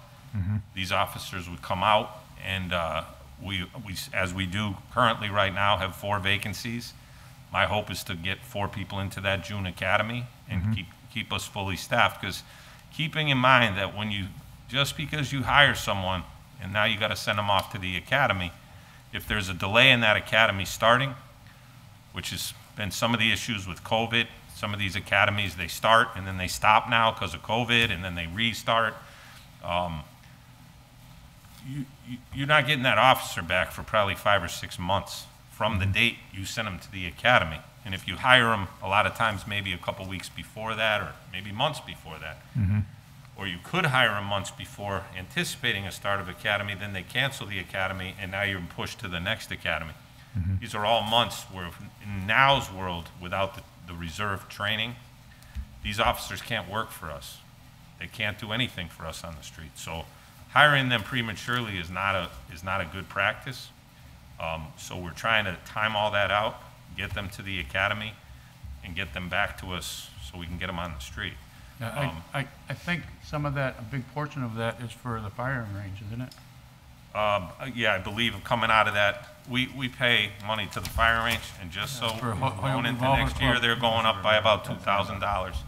Okay. So that's, from that line item, yeah, it's I think 11.5 11,500. goes to the range. From that. So from that 42, 11.5 goes right to the range. Is that a new expense? No, it's been going on for, So theoretically, that should be in the run rate then, though, would be my point. I want to ask you about one last area, and that is the data maintenance. Run rate's been 82,000 per year. The city council gave you 72,000, so you were about 10 short. Your request here is for 36,000. our original request was 107,400. That was just a list of all the data maintenance bills that we had to pay coming into that fiscal year. And we explained that to the council at the time, Okay. and they looked at the previous years apparently and cut it down to 72. These are all bills that we, I don't have the list with me. I probably should have Right. brought that. We But could it's- get that, and you could see it for yourself if you're so inclined.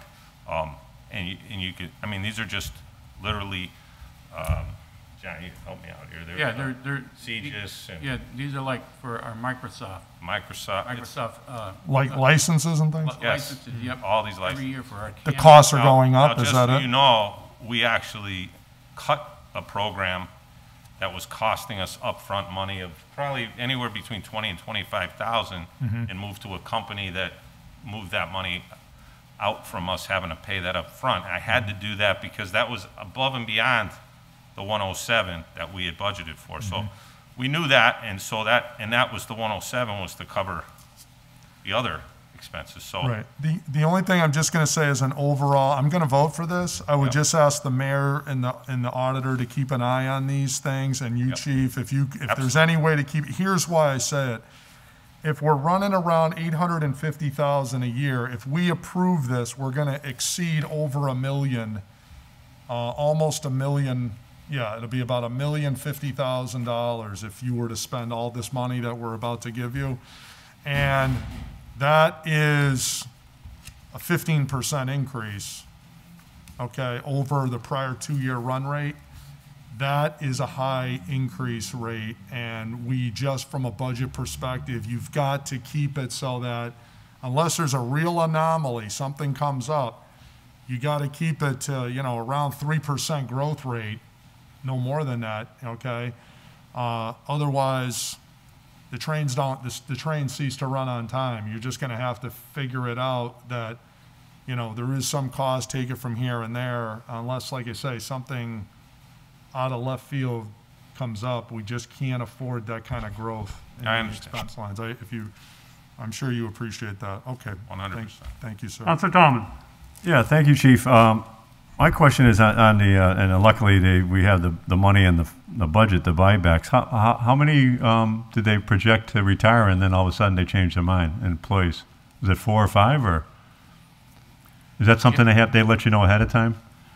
Yeah, well, we have to kind of just Guess, guess or? that, and we do it primarily by an officer's age and time on the job, and we if they're eligible, then we need to budget for it because it is definitely an expense that'll come. Yeah, I we know thought- that last year, we actually put money into that line item Right, because of we COVID. had extra money because of COVID and the parade, I think you'll remember.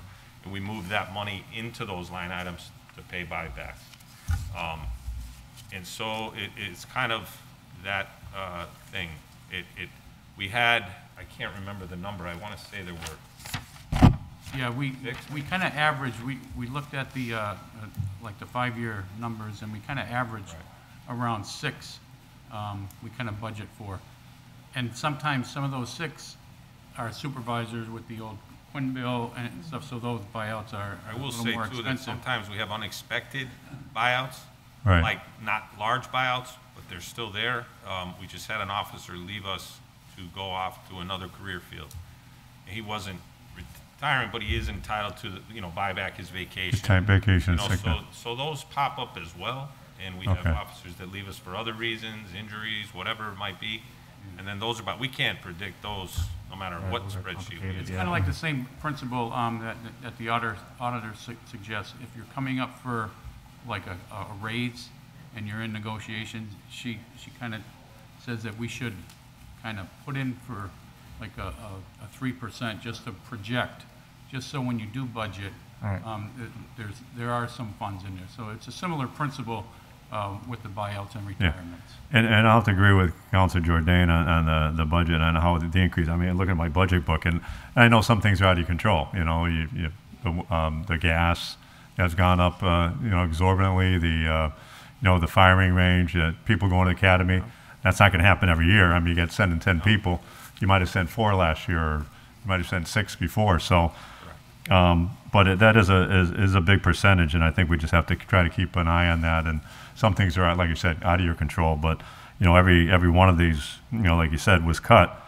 Especially the fuel was cut from. I think he asked for 125,000. He got 92,000. So that's a big difference. That's $33,000, and I see, you're looking for 30,000, and with the cost going up. Could you just really briefly, do you go over the part about the vehicles?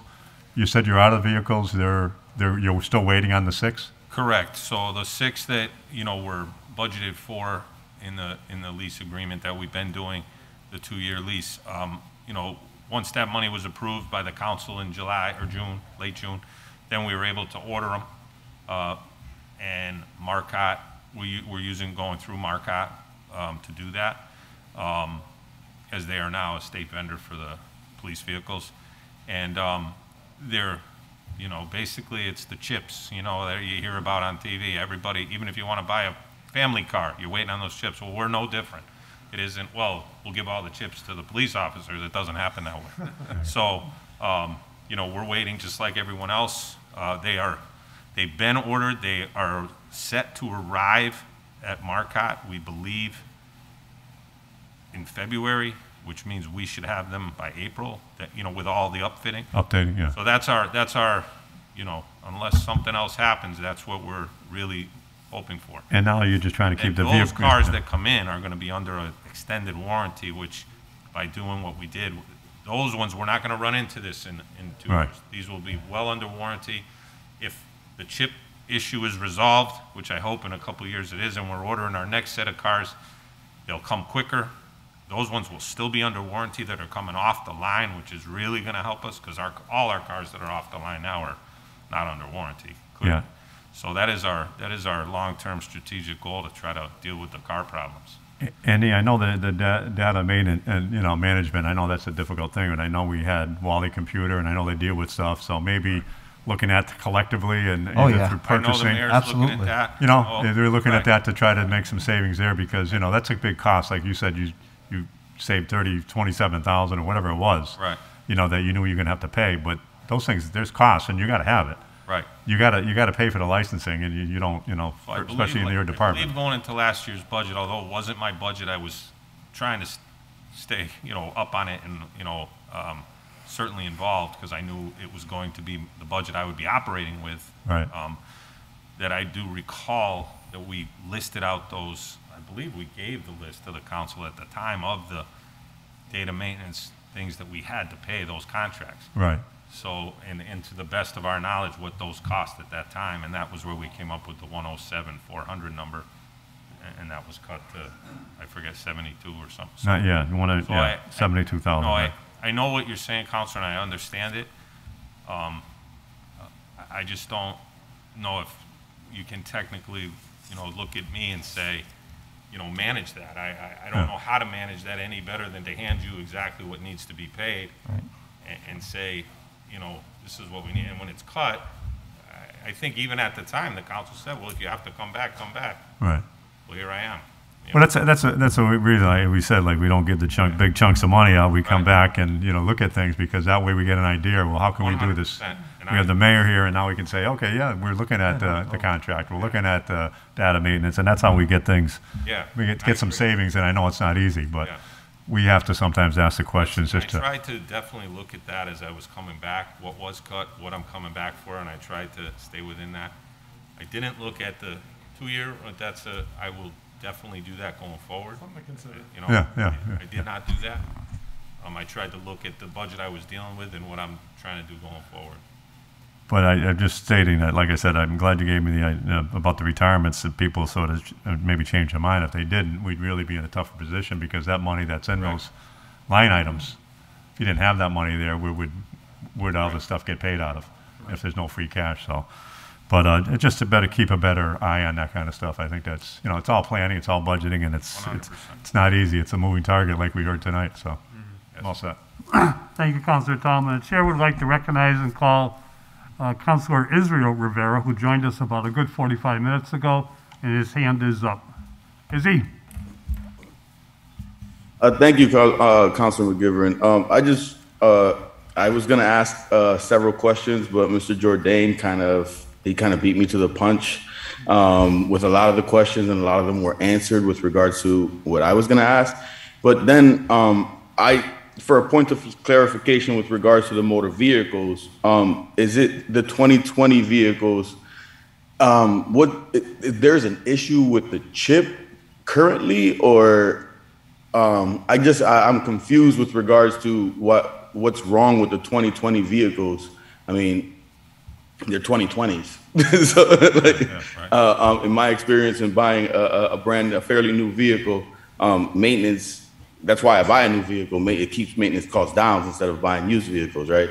But if it's a messed up chip or something like that, that's news to me. So that's why I'm asking for a point of clarification with regards to that. So I can answer that. And to the chip thing we were talking about is the new vehicles we have coming in, which will be 2022s. Across the country, they're having trouble getting the chips to put into new vehicles. There's a supply shortage of those. So that's what's delayed our new cars to get here.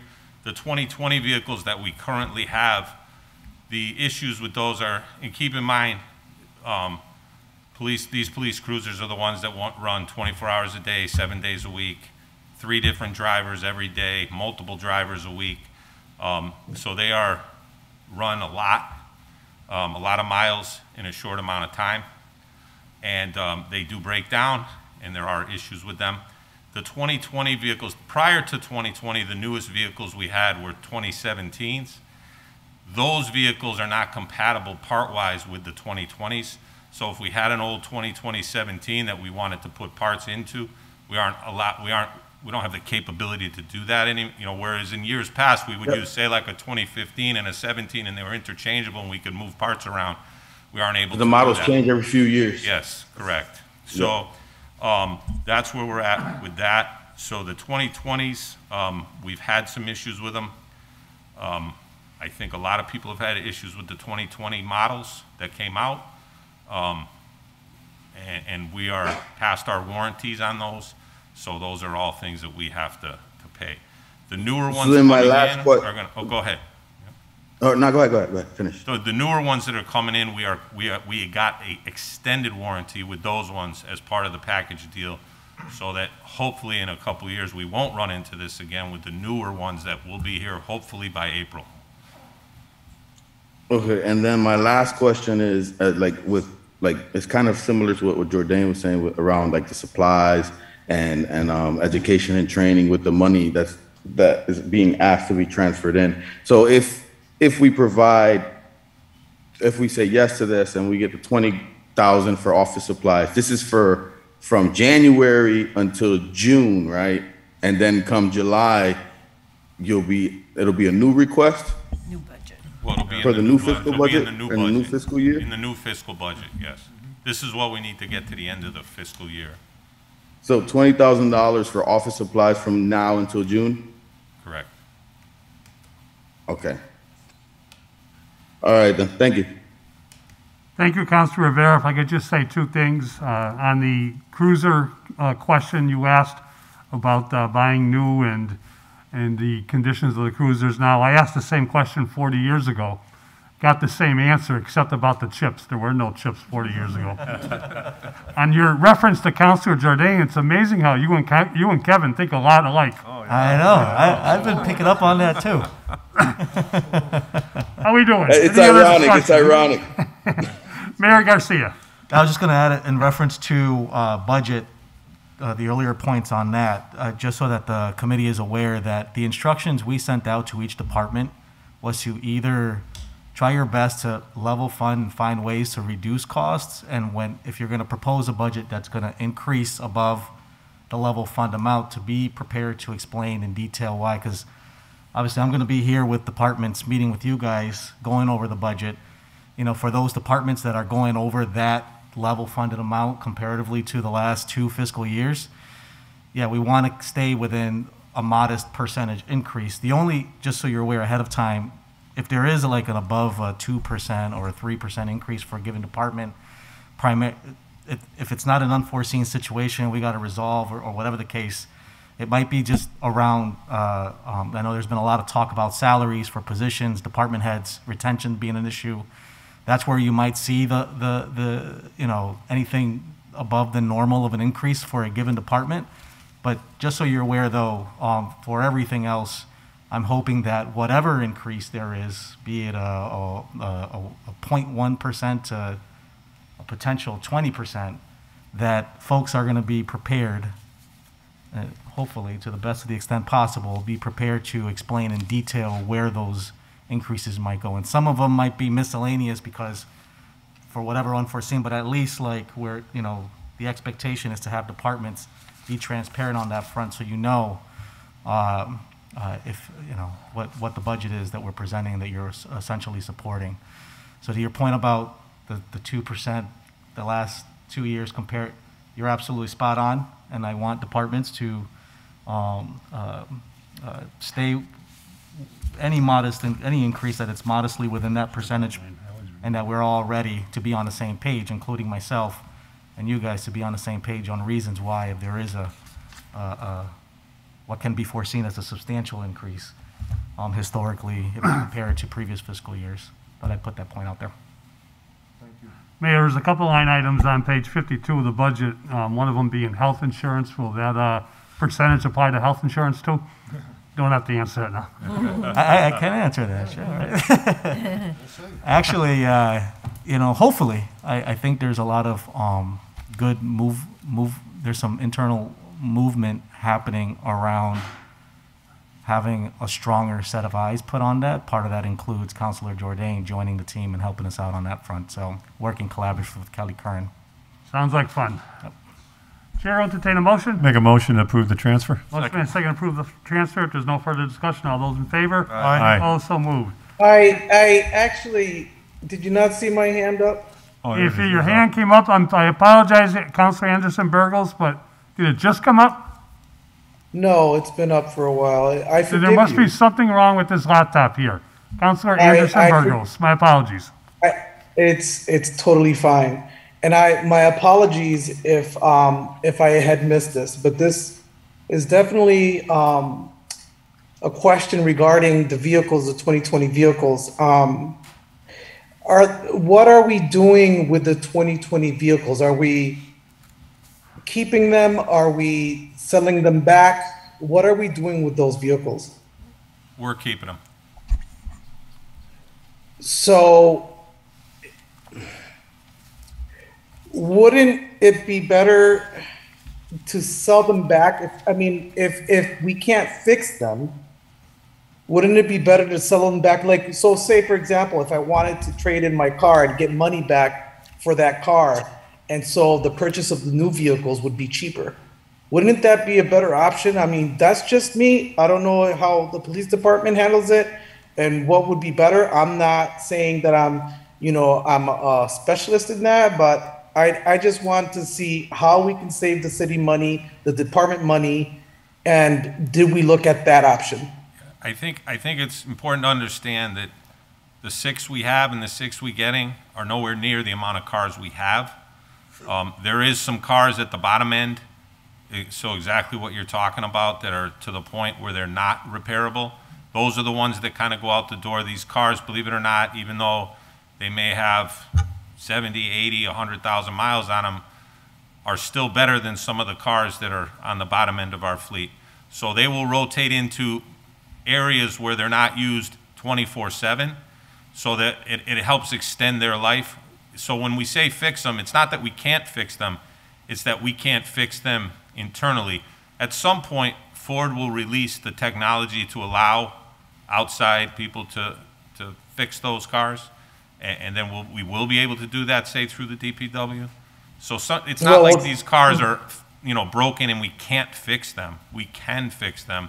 Right now, the only people that can fix them are the Ford Motor Company technicians. Well, what Ford has done is a separate, frustrating conversation. I would agree. And that's not going to be had now. But I will say, so then my question is sort of a follow-up. So are you saying that some of the cars that you will be getting rid of will be going towards the value of the new cars?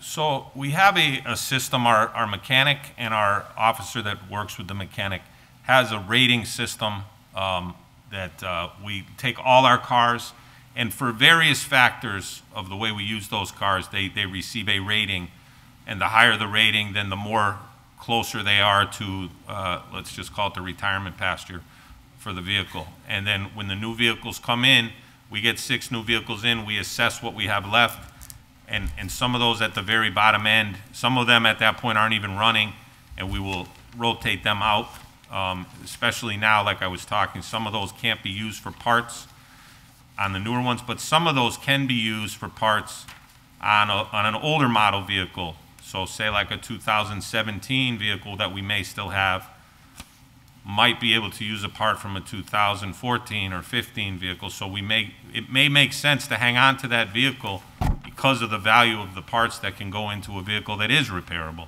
I know that's kind of not 100% answering your question, but it is being tracked. We do have a rating system that, believe me, someone a lot smarter than me with cars is dealing and giving me that information. So I trust what they're doing. I think that it makes sense. And we talk about it, and we talk about if they don't remove a car and just, nilly-willy take it off the line. We talk about it, we discuss the pros and cons, and then we make an educated decision when the new cars come in that what needs to get off. Some of them need to come off the road for safety reasons. They're just not roadworthy at that point, so we get rid of those. Okay, so this is probably a conversation for the future, and I'd like to look into, see how I can help get involved and help the department make better decisions on what we do with our old vehicles. Thank you. Thank you, Counselor. Motion on the floor is to adopt and recommend tomorrow night. All those in favor? Aye. Opposed? So moved. Aye. Chair would ask that we take items 8 and 9 together as a package. So moved. Motion made, taken. Second. 8 and 9 as a package. All those in favor? Any Aye. opposed? So moved. We have 10 city councilors here this evening. I think we want to get to the middle school bond. We're behind on schedule. But on 8 and 9, Councilor McGee had an unexpected work commitment. Chief, the president just asked me to ask you, I think 9 is an ongoing question about, the finance committee discussed staffing issues with the department. I think we hear that as we talk about transfers and stuff, and I don't know if you have a report available for that. And item number 8 is more specific about the 4th captain. And rather than getting into a lengthy discussion this evening, is there anything you, the mayor, may want to present this evening? We can get to Councilor McGee and bring it up at the a future meeting. I did not come with any documentation. Okay, I just, I thought the mayor was going to talk about this briefly. I will say that I read those two orders as kind of combined. The staffing issues I'm currently dealing with Yeah. and shortages with supervisors, and this is helping me to fill that gap. yeah, I can't speak for Counselor McGee, but I think that's what he's looking for. Mayor, I really like to get into the middle school, but there's anything you'd like to add at this point, or? Yeah, no, it's just, so Counselor, I had communicated information to Counselor McGee regarding the circumstance as it exists when it comes to supervisor position, 7 of which are out for whatever circumstance that each one is is specific to the individual.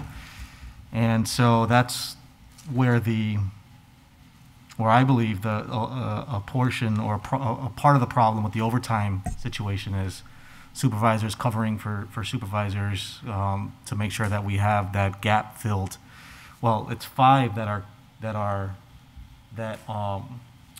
have bodies in those positions that are out for whatever reason, 2 of which includes a lieutenant and a captain position, I guess in the chief's budget. Mayor, that's Sorry, go 2 ahead. above the 5, so it's 7 total.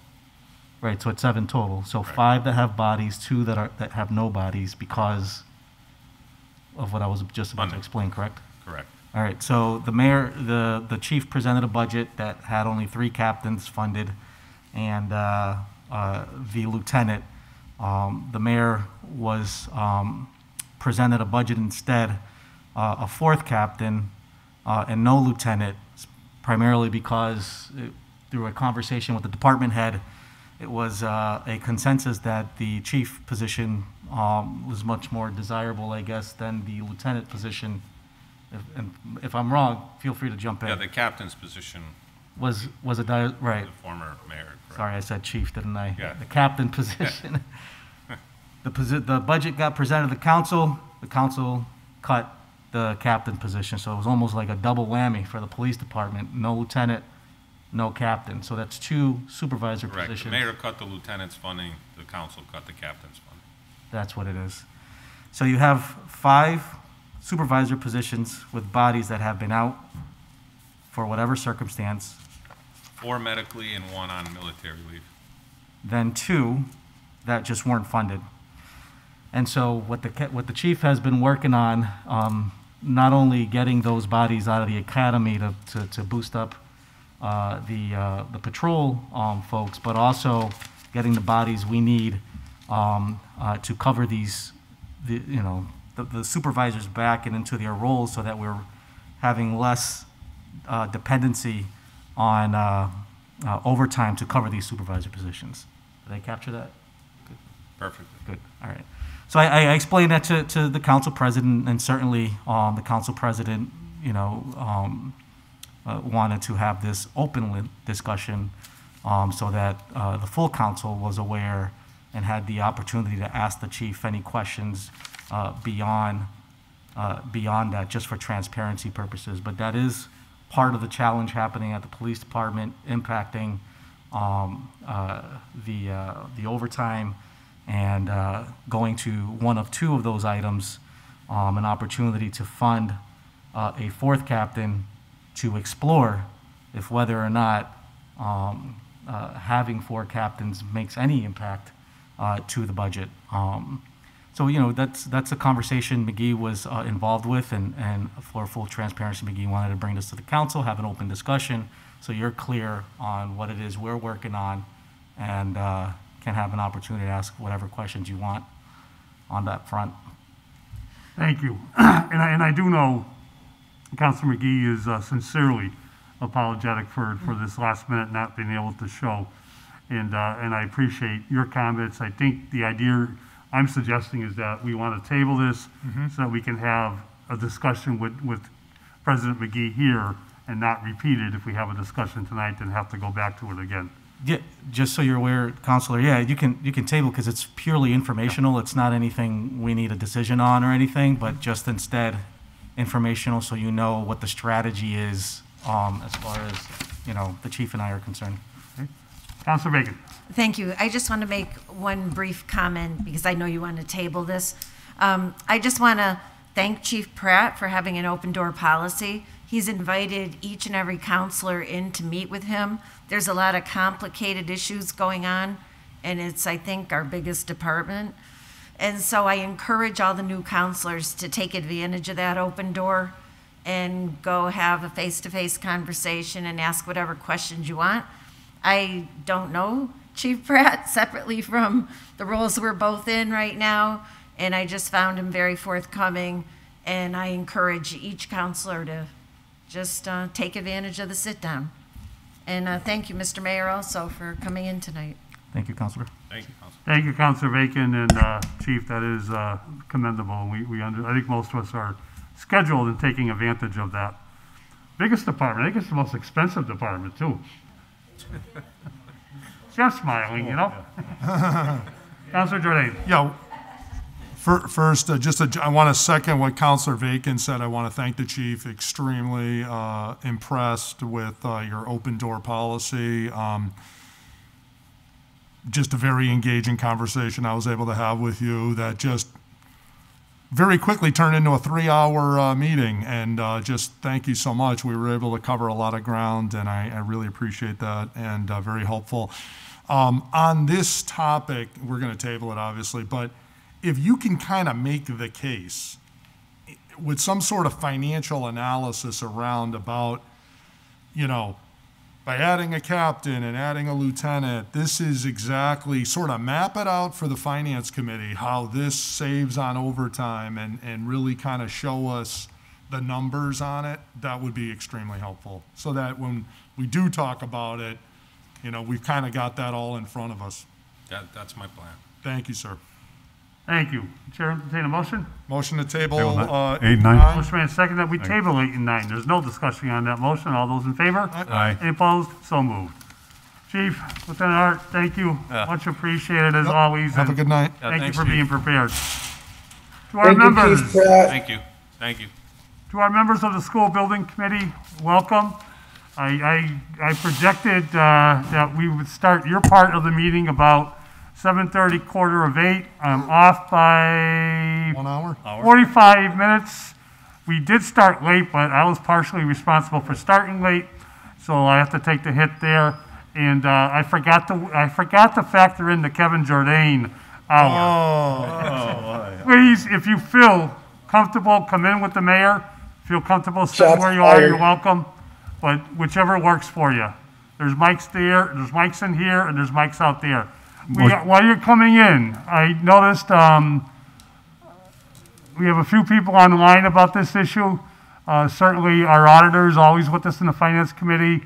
Aaron Linville from the school department. Anthony Soto. Anthony Soto, our superintendent chief. Erin Fontaine Burnell is on Zoom with us. She chairs the school building committee and is a school committee person. And I'm sure I'm missing a few people, not to mention we have 10 city councilors here.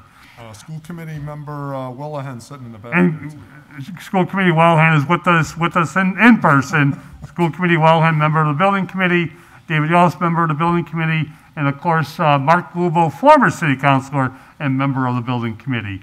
And we always welcome Whitney Anderson, who we know is the heart and soul of every building in the school department budget. Thank you.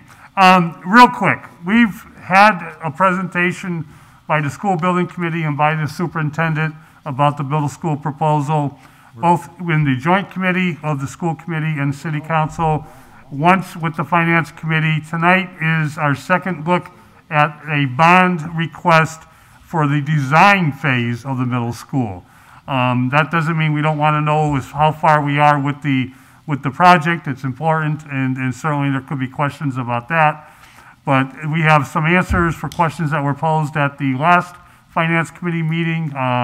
Both our bond counsel, Cindy McNary, who I love saying has been our bond counsel for the city since 1973. Wow. An incredible asset to the city and to, I know, a number of communities throughout the Commonwealth. She is just tremendous. We want to get into that this evening. We want to try to get all the questions answered, and we do have a time constraint on this, being that the MSBA is looking to approve this project, and their deadline is, remind me, April 29th? But us submitting it should be well before April 29th. So we're trying to keep focus on that. All right, with that in mind, I suggest to the committee that we get back to where we were. If I could go to the superintendent or the mayor first on questions that were asked and answers that were submitted. Would anybody like to take us through that? Yeah, so at the January 10 meeting, there were a series of questions the Finance Committee wanted us to investigate. And I guess I can go over some of these. Well, I can go one, you can do one that's related to you and so forth, right? So the first question here asked that the mayor provide something in writing to the council guaranteeing that bonding for the school project will not lead to any future debt exclusions for any other service in the future.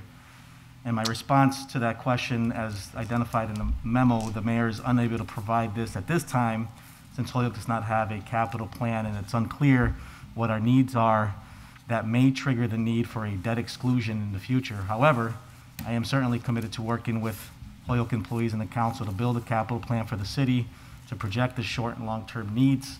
And it's also important to know that the city has demonstrated a need for a new school building. I did, prior to meeting, I met with Cinder prior to meeting her.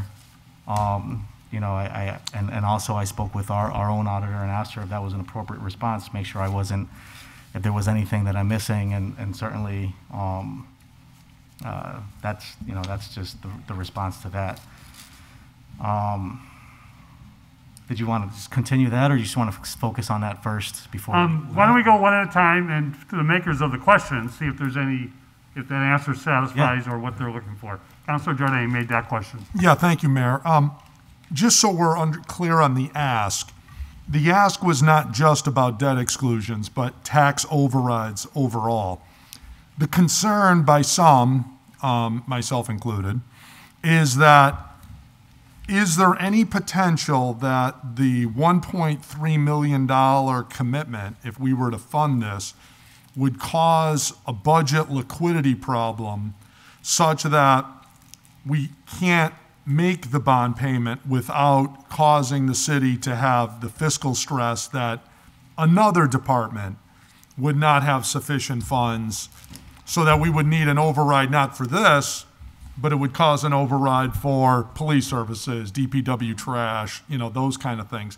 The point is, there's only so much, it's like a balloon. If you squeeze here, it bulges out and pops out over here. And I just want to make sure that we can healthily take this on, the 1.3, without causing our budget to go into distress. The 1.3? Yes, because the way I'm seeing it, as I understand the numbers, and please correct me if I'm wrong, is 74 million. State's going to pay 44. We're going to pay 30. Our 30 is going to be a 1.8 million a year payment. Sure. The schools are going to give us $500,000 of it, so our share is going to be 1.3. So that's the math on it. By all means, correct me if I'm wrong on any of those numbers. So the question is, can we healthily for the next 30 years pay 1.3 without causing distress to other areas? So the response really here, Councilor, is that that is what we want to figure out. We're currently in the feasibility phase to button things up, identify what the cost is going to be for the city for the total overall construction of the project, of which we can then, communicate with our bond counsel and make that determination as far as, what liquidity we have to afford that, and if there were other projects in the pipeline, what capacity do we have to tackle those projects without having to do, assuming there's no local revenue we can tap into, a debt exclusion, since if we were to hit that levy ceiling. But I did want to, I know Tanya was on a call with me with Cinder, and I don't want to misspeak or misshare any information either. But Tanya, was there, I'm sorry to put you on if there's any information you can share on that front? Because I know you and I spoke extensively, and I just want to make sure that Kevin's, to some extent, even if he disagrees with it, just want to make sure that we're able to answer him the best we could. Yeah. Yeah, I do feel like our conversation with Cinder was just what Councilor Jordan was speaking about, was do we have the ability in our budget to fund those payments? And so when we were speaking, what she said was that we need to do the feasibility first. We need to know exactly what we're looking at for expenditures, see what the reimbursement rate is going to be from the MSBA, to see how that payment would impact our budget. She did also say that interest rates are now going up as well. So like, the faster that we can look into it, the better it might be for us, because our payments might be lower. So I guess I'm a little confused by that answer, in that the 475 is not funding a financial feasibility study on the bond payments, is it? I mean, isn't that just really more the math? I mean, Well, aren't you going to decide like what type of building what type of facility you're gonna build?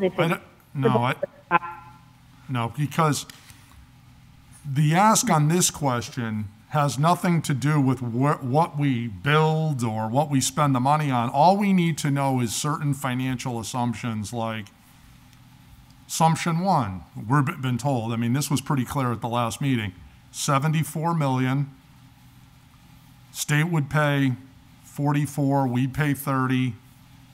We run an amortization table. I believe we used 4 or 4.5% as our assumption. That would be a 1.8 million payment minus the 500, 1.3. So the question is, can we afford 1.3? Now, if you want to add a level of a margin of safety on that says, well, it could be 1.1, it could be 1.5, to use, the Warren Buffett margin of safety analysis. Okay, sure, put some extremities to that. But I'm assuming you would say, well, we couldn't afford 2 million, but we could afford 1.3, we could afford 1.5. I'm not sure why we can't do that analysis. I'm sorry, Counselor, I think that level of analysis was done, which is why council had concluded, or bond council concluded, that we have the ability to take on this project. I think, but to your point though, you want to know beyond that project what additional capacity we'll have in case for something else? Is that? Well, no, she says yes, but see, you have to be very succinct in the questioning. The answer is yes, we could take on, if somebody said to me, can you afford 1.3? Yeah, answer yes. But what are the ramifications of that? Does that mean that we now have no more liquidity, so that if we look at the budget, it's growing at this percent, we consider what the reasonable projections on receipts, what other debt we have, what other capital we may need over the next 5 to 10 years, because this is a 30-year commitment to this $1.3 million. And the question is, can we do that without having, and we can tell the public, we won't need an override if we do this to fund general operations of the city as a result of us approving that. Because I want to make sure we're not just funding this saying, oh, we got around this, we got the school booked, we're all set there. And then, as I said with the balloon analogy, we then 3 years from now say, we're in a cash crunch because we got to fund this payment. Now we don't have enough to do the next capital project. Like, we eliminate all the liquidity, is my point.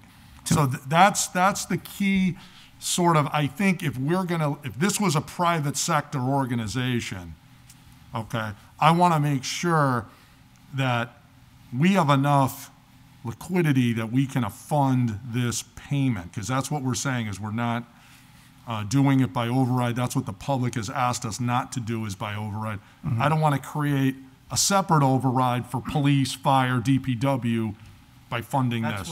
That's the part that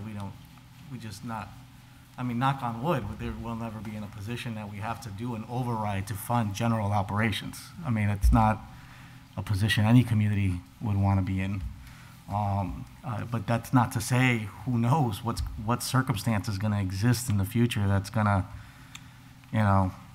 limit our ability to, so it's a really, I guess to my point, Councilor, is that it's a very tough target to hit at this point. But what I do know, presently, the question, as far as the feasibility is concerned, where, I guess you're talking about the general construction of the whole entire project.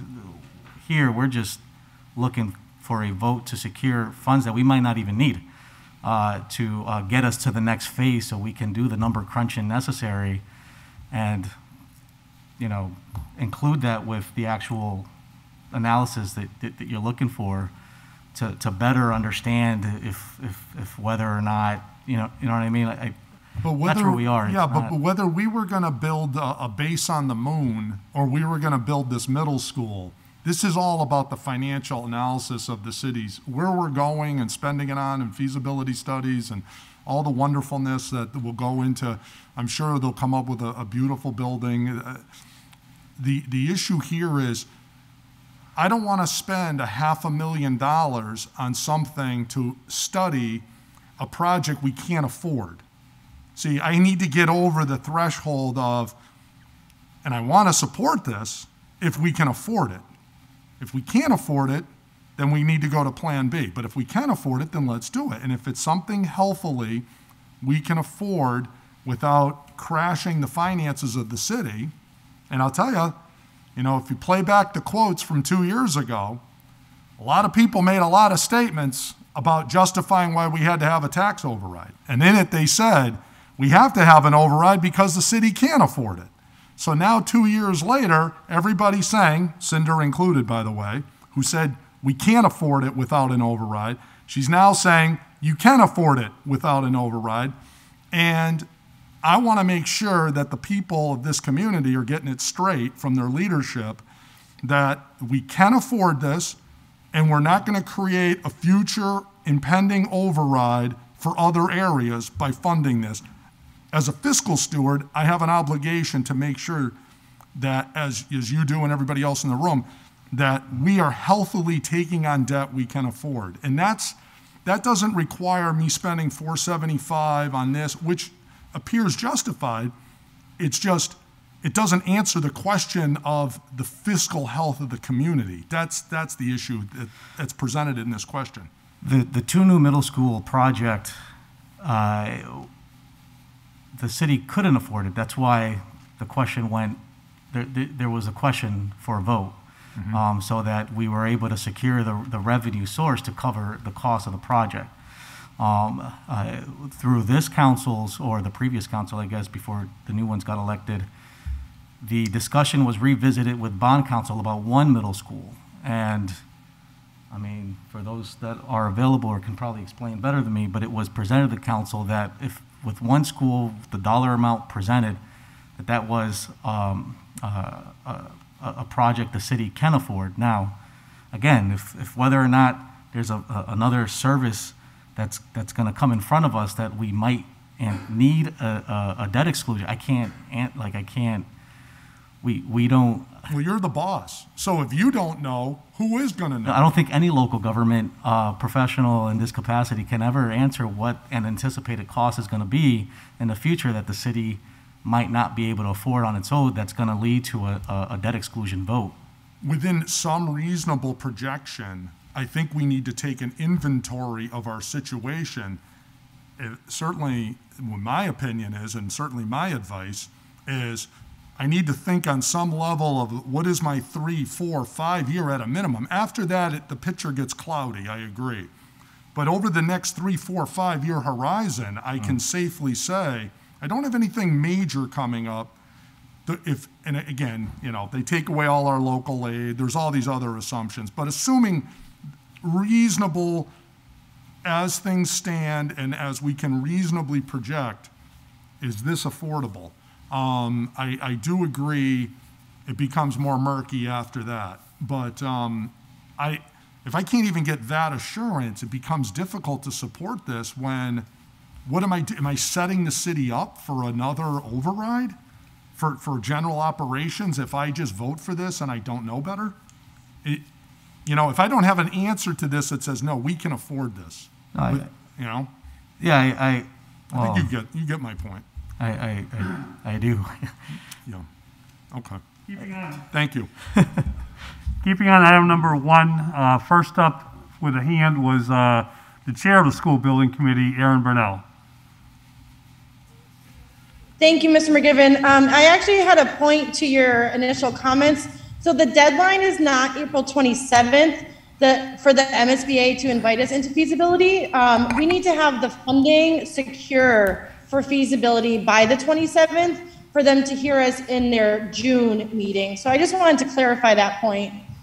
Thank you. Also with the hand up is our superintendent, Anthony Soto. Yeah, I was just hoping to provide a little bit of clarity around whether or not the city can afford and Cinder's analysis. So what led to the unanimous vote by the city council to come to a resolution saying that they have reviewed the finances and do want to move forward to be invited into the eligibility period was an analysis that Cinder did about a year ago.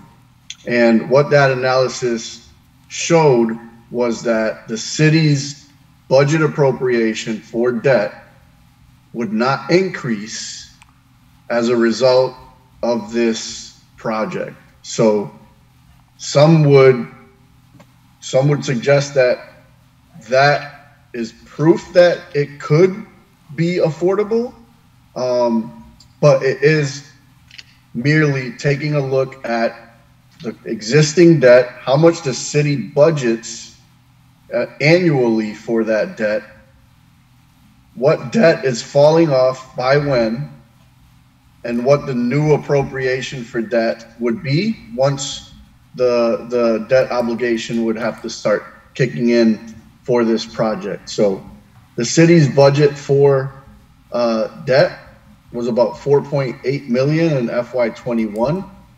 And if we were, assuming the 4.5%, assuming the PEC site, assuming the $500,000 contribution from the school department, the budget the city would need to continue to fund in their budget for debt would continue to be 4.8 million. So according to the analysis that Cinder did, the budget wouldn't increase for debt service as a result of this project.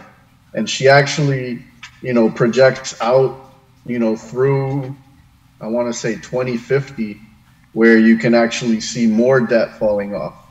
So, in you mentioned 5 years.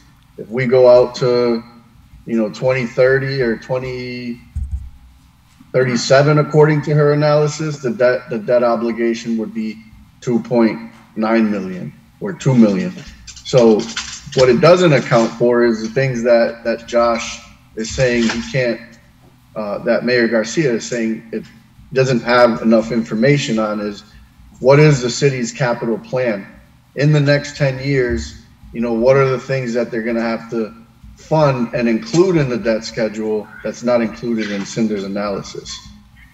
I hope that helps clarify. When we say Cinder provided an analysis that says the city can afford it, it was merely looking at how much does the city budget for debt. When we add this project in and go out to the years where the city's going to have to start paying for the bond, how much is the city going to have in their budget for debt? It doesn't change according to Cinder's analysis.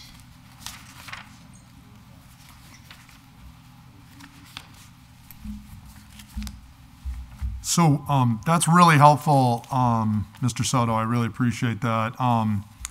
it would be helpful if we could get a copy of that analysis. Again, for the newer people that weren't on the council from a year ago, that would be good to have an opportunity to review.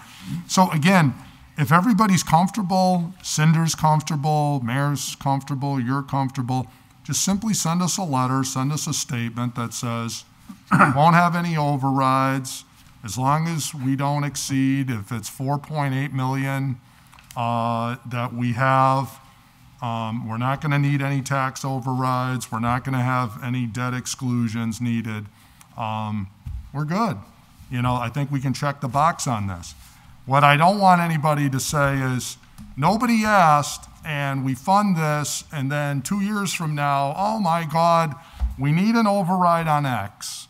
And then, you know, it's going to be, well, we told you we could fund this, but now we got this override over here that we couldn't afford, so now we do need an override, and blah, blah, blah. I just want us, if the game plan is 4.8 million a year is the magic number, then if I'm hearing that we won't exceed 4.8 million over the year, and that's something we can hopefully afford, then we need the people that Cinder and whatever we pay her and all the finance team needs to say the city can afford 4.8, and our projections are we can continue to afford 4.8. We're good. I would feel comfortable supporting the 1.3 as long as I just make sure we're override free. Thank you. Thank you, Councilor Jordan. I just want to add, then there's a couple more hands up. The $475,000 in design phase is municipal government done backwards from the private sector, but there's nothing we can do about that. We do have to get through a design phase to know where we are.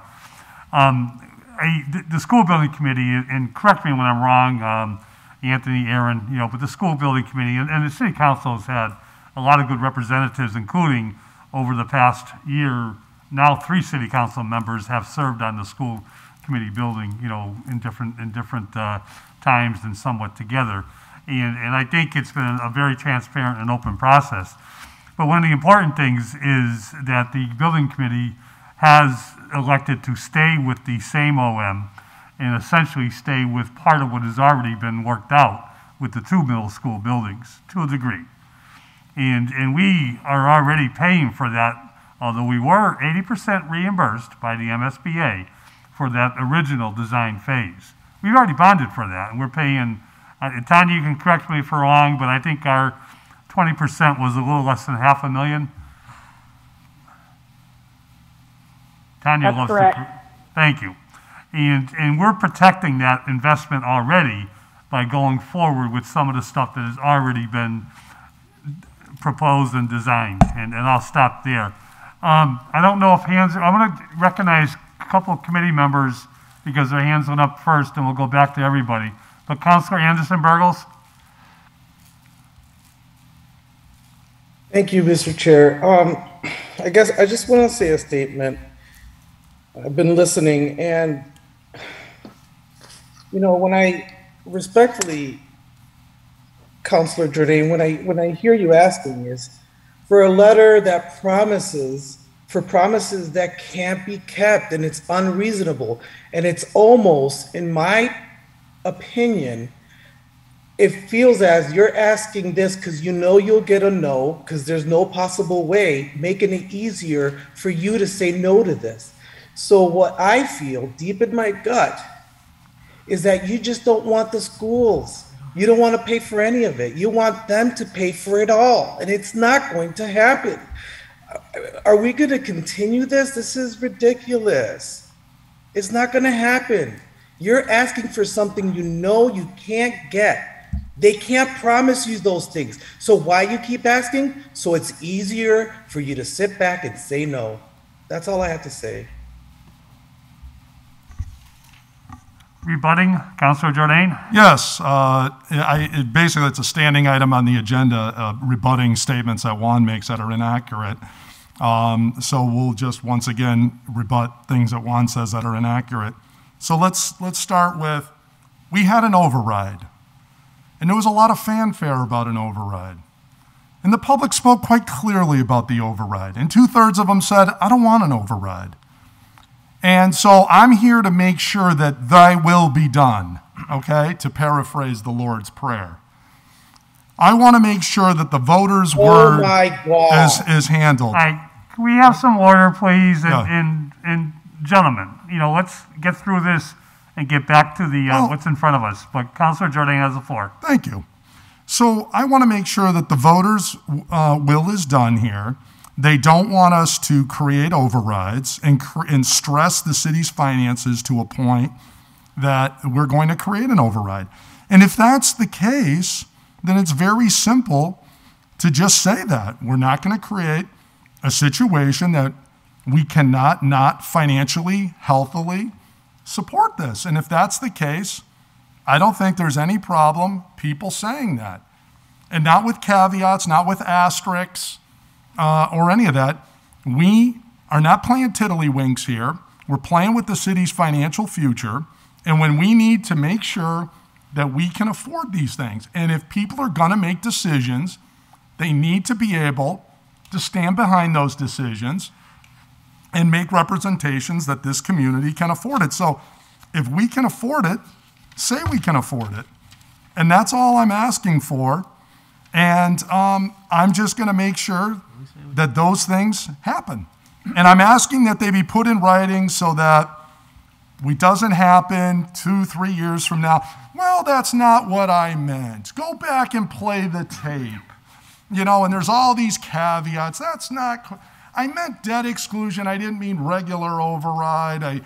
No. I've been around here too long, a lot more than 4 years for some others. And I've seen how this movie plays out. And I want to make sure that when we say we can afford it, people are willing to back that up and put it in writing. These are very, very expensive items. You would ask for that. God, you buy a car, they put the terms in writing. I would expect when you're spending $74 million, nobody here should have a problem saying you can afford it in writing. Thank you. Mayor Garcia.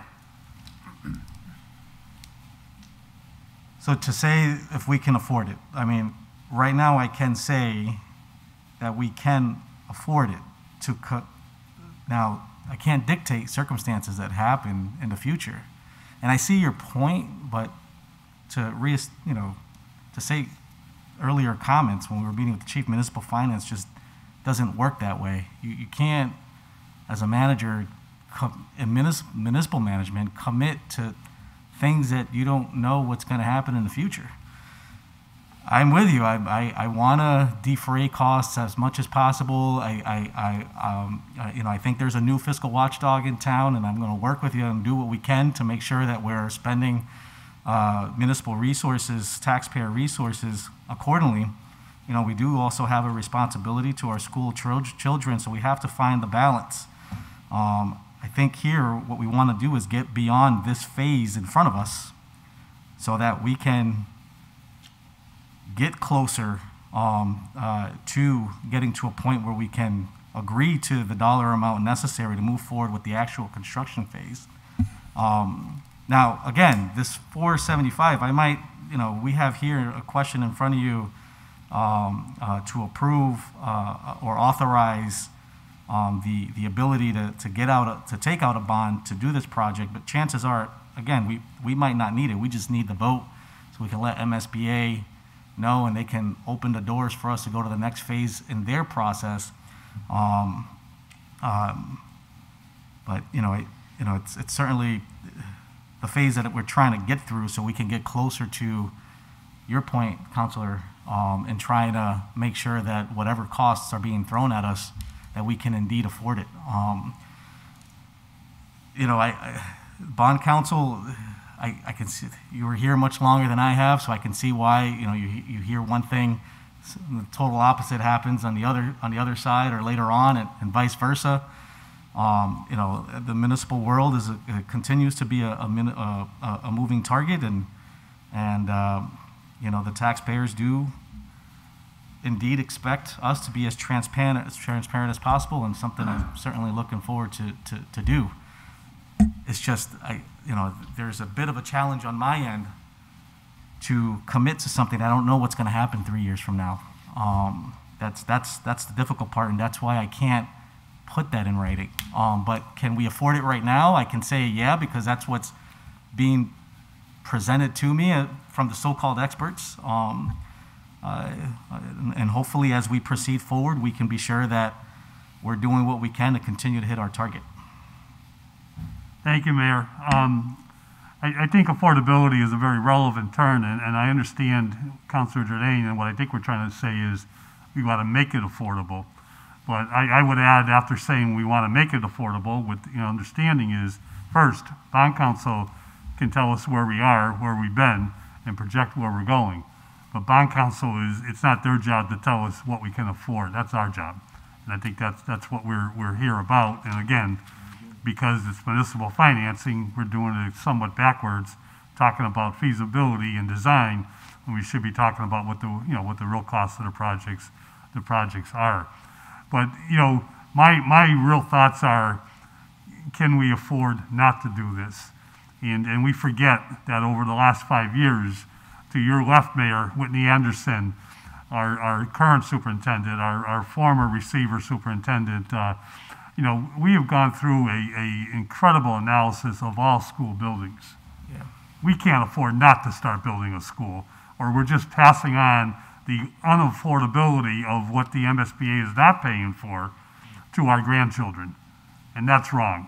We need to start doing something with our fleet of schools in this city, pardon the expression, because I think Councilor Anderson Burgos likes talking about cars, but we need to start building. And this is not a plan about one school. This is a plan about closing schools, about consolidating, and about doing the right things so that the future generations aren't paying 3 times, 5 times as much as what we're being asked to pay now. Councilor Bacon. So just briefly, because I know everybody's on the same page about what the issue is, but I guess for myself, I would feel more comfortable if I felt that our new mayor had had an opportunity to sit down, look at the debt projections, and be able to get an understanding of the mandated capital projects that we are under in terms of our CSOs, our water filtration, et cetera, when we're looking out at this bonding project.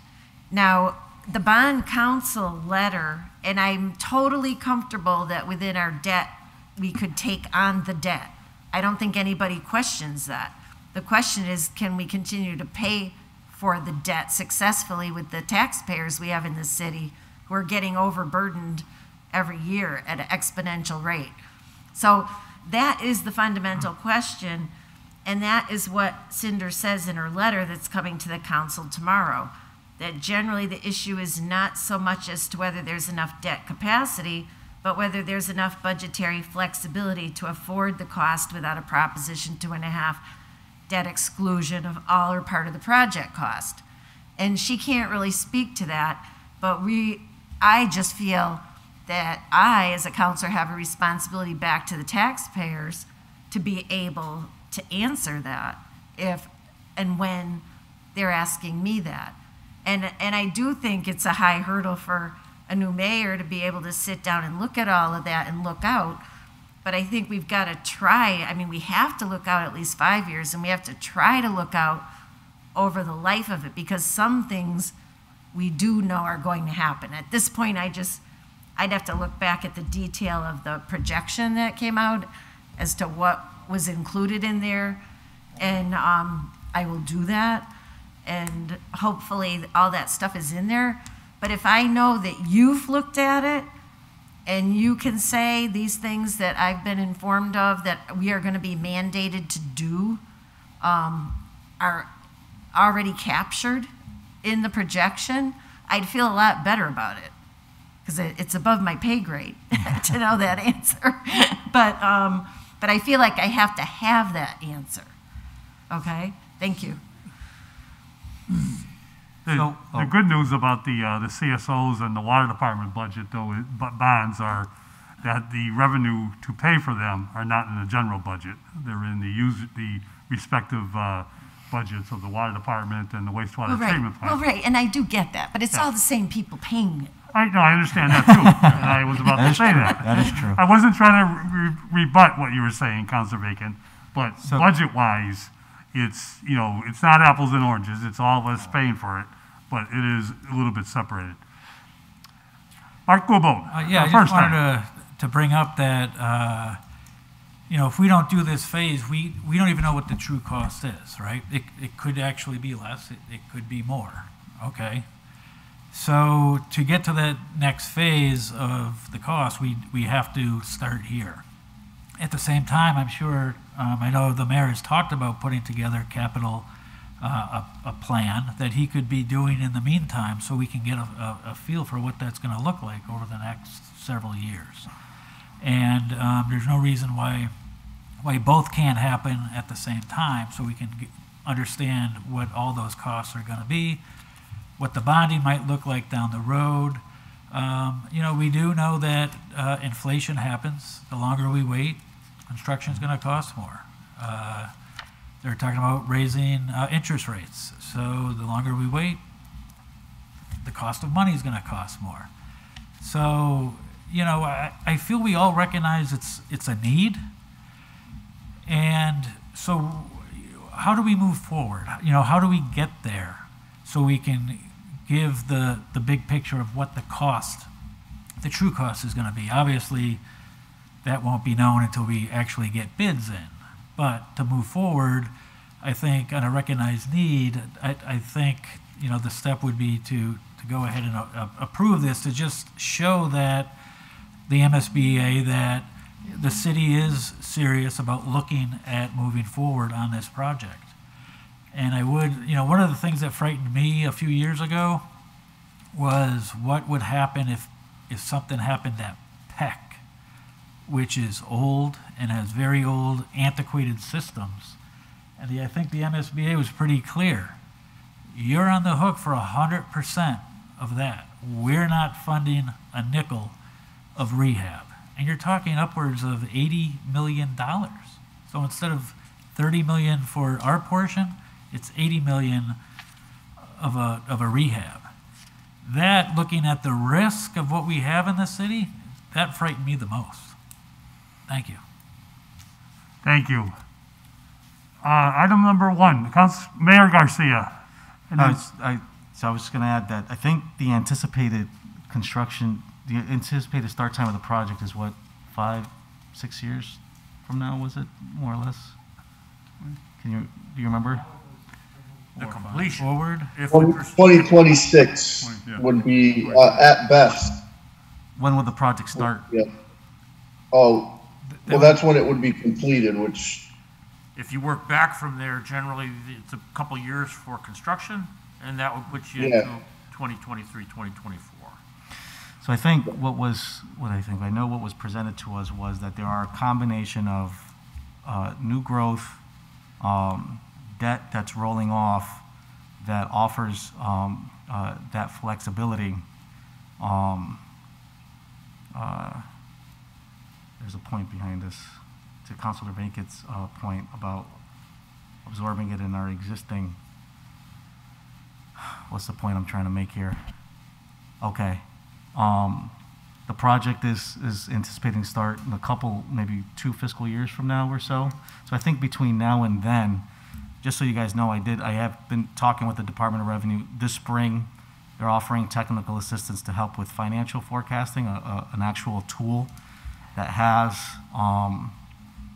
every relevant circumstance that can happen, that allows you to just kind of populate the data accordingly, and it tells you, here's what it looks like, what your budget can potentially look like with pay raise increases of 3% or 2.5%, or with inflation, so I think, between now and the start of this project, for when we actually have to secure the funds to implement construction, we're going to have to do what we can to do a couple of things. One, understand the forecasting situation, and also number 2, maximize every revenue potential we can, free up space in our capacity so that we can afford to make these payments accordingly.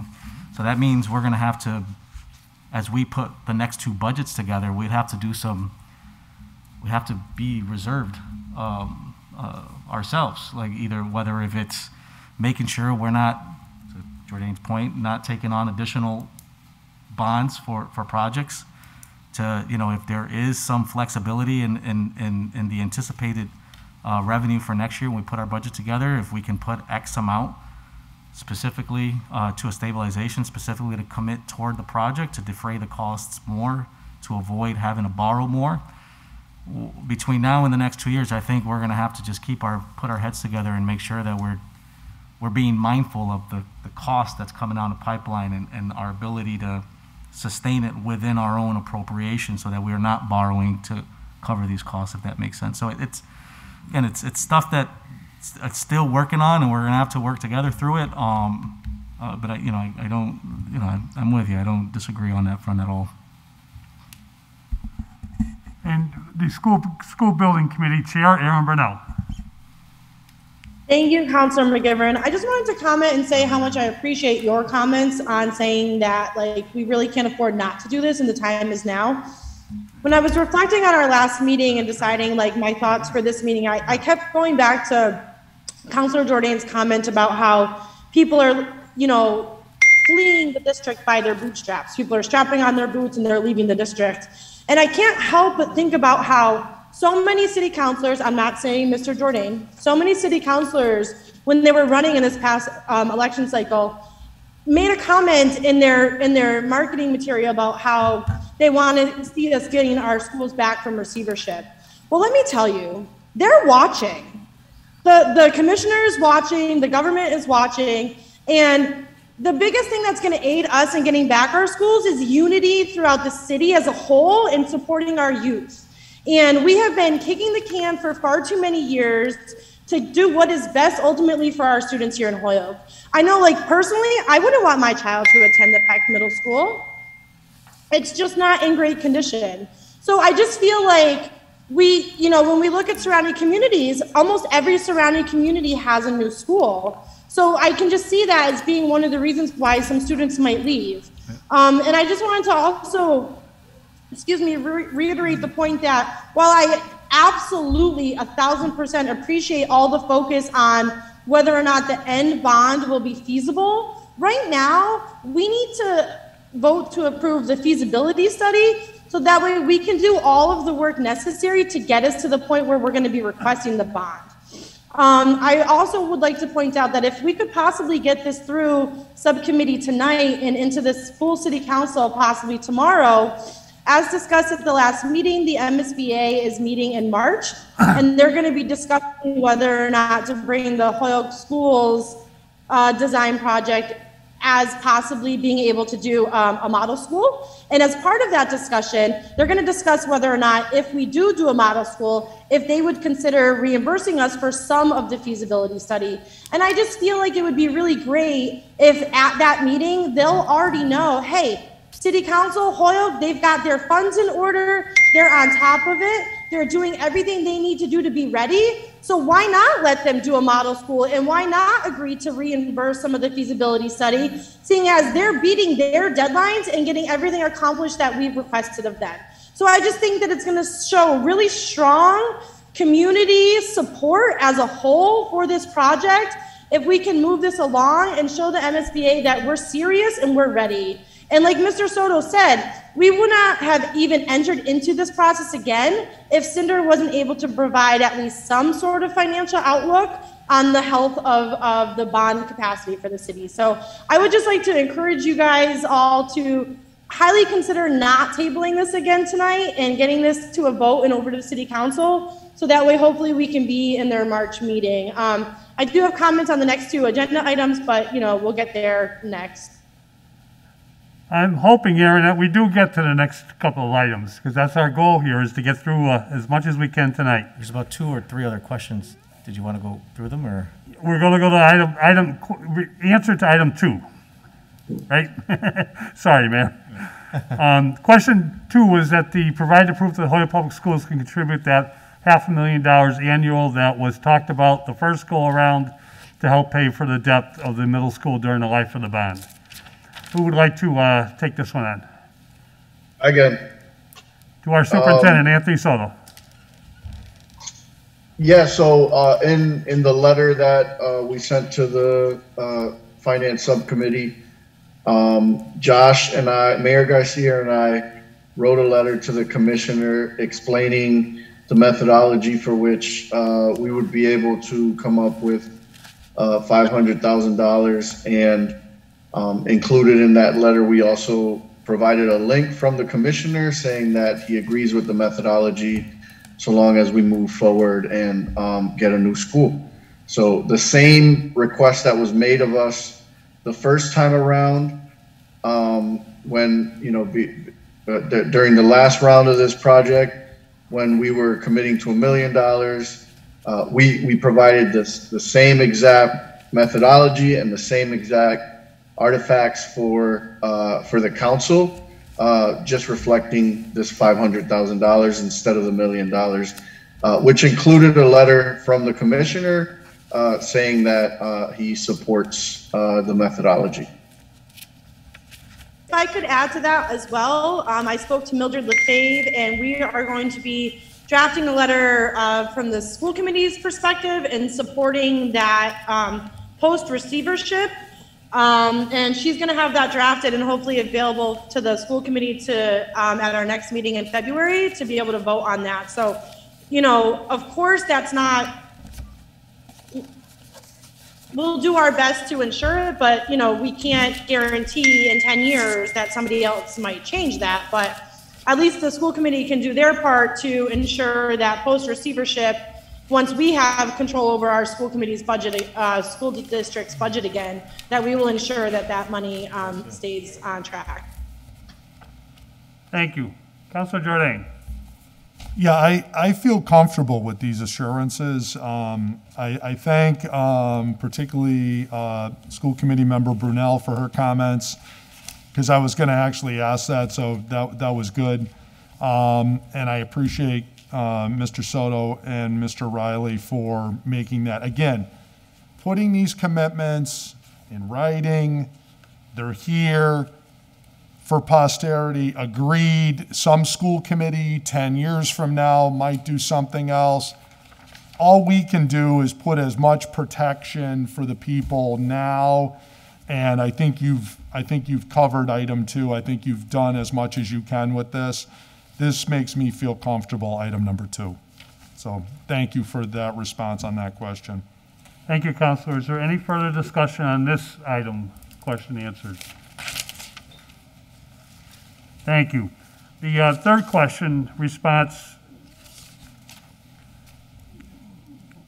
Yeah, I can take this one as well. Thank you, if you could. It's not really, I think it's, well, go ahead. It's about the MSBA and the model school. Yeah, right. We, at the last meeting, we were, you know, we had brought up that there's potential for us to explore another option that may or may not be cheaper, but we want to make sure we rule out any other option that would be cheaper to what we end up going. So we've been in conversation with the MSBA about exploring the model school process.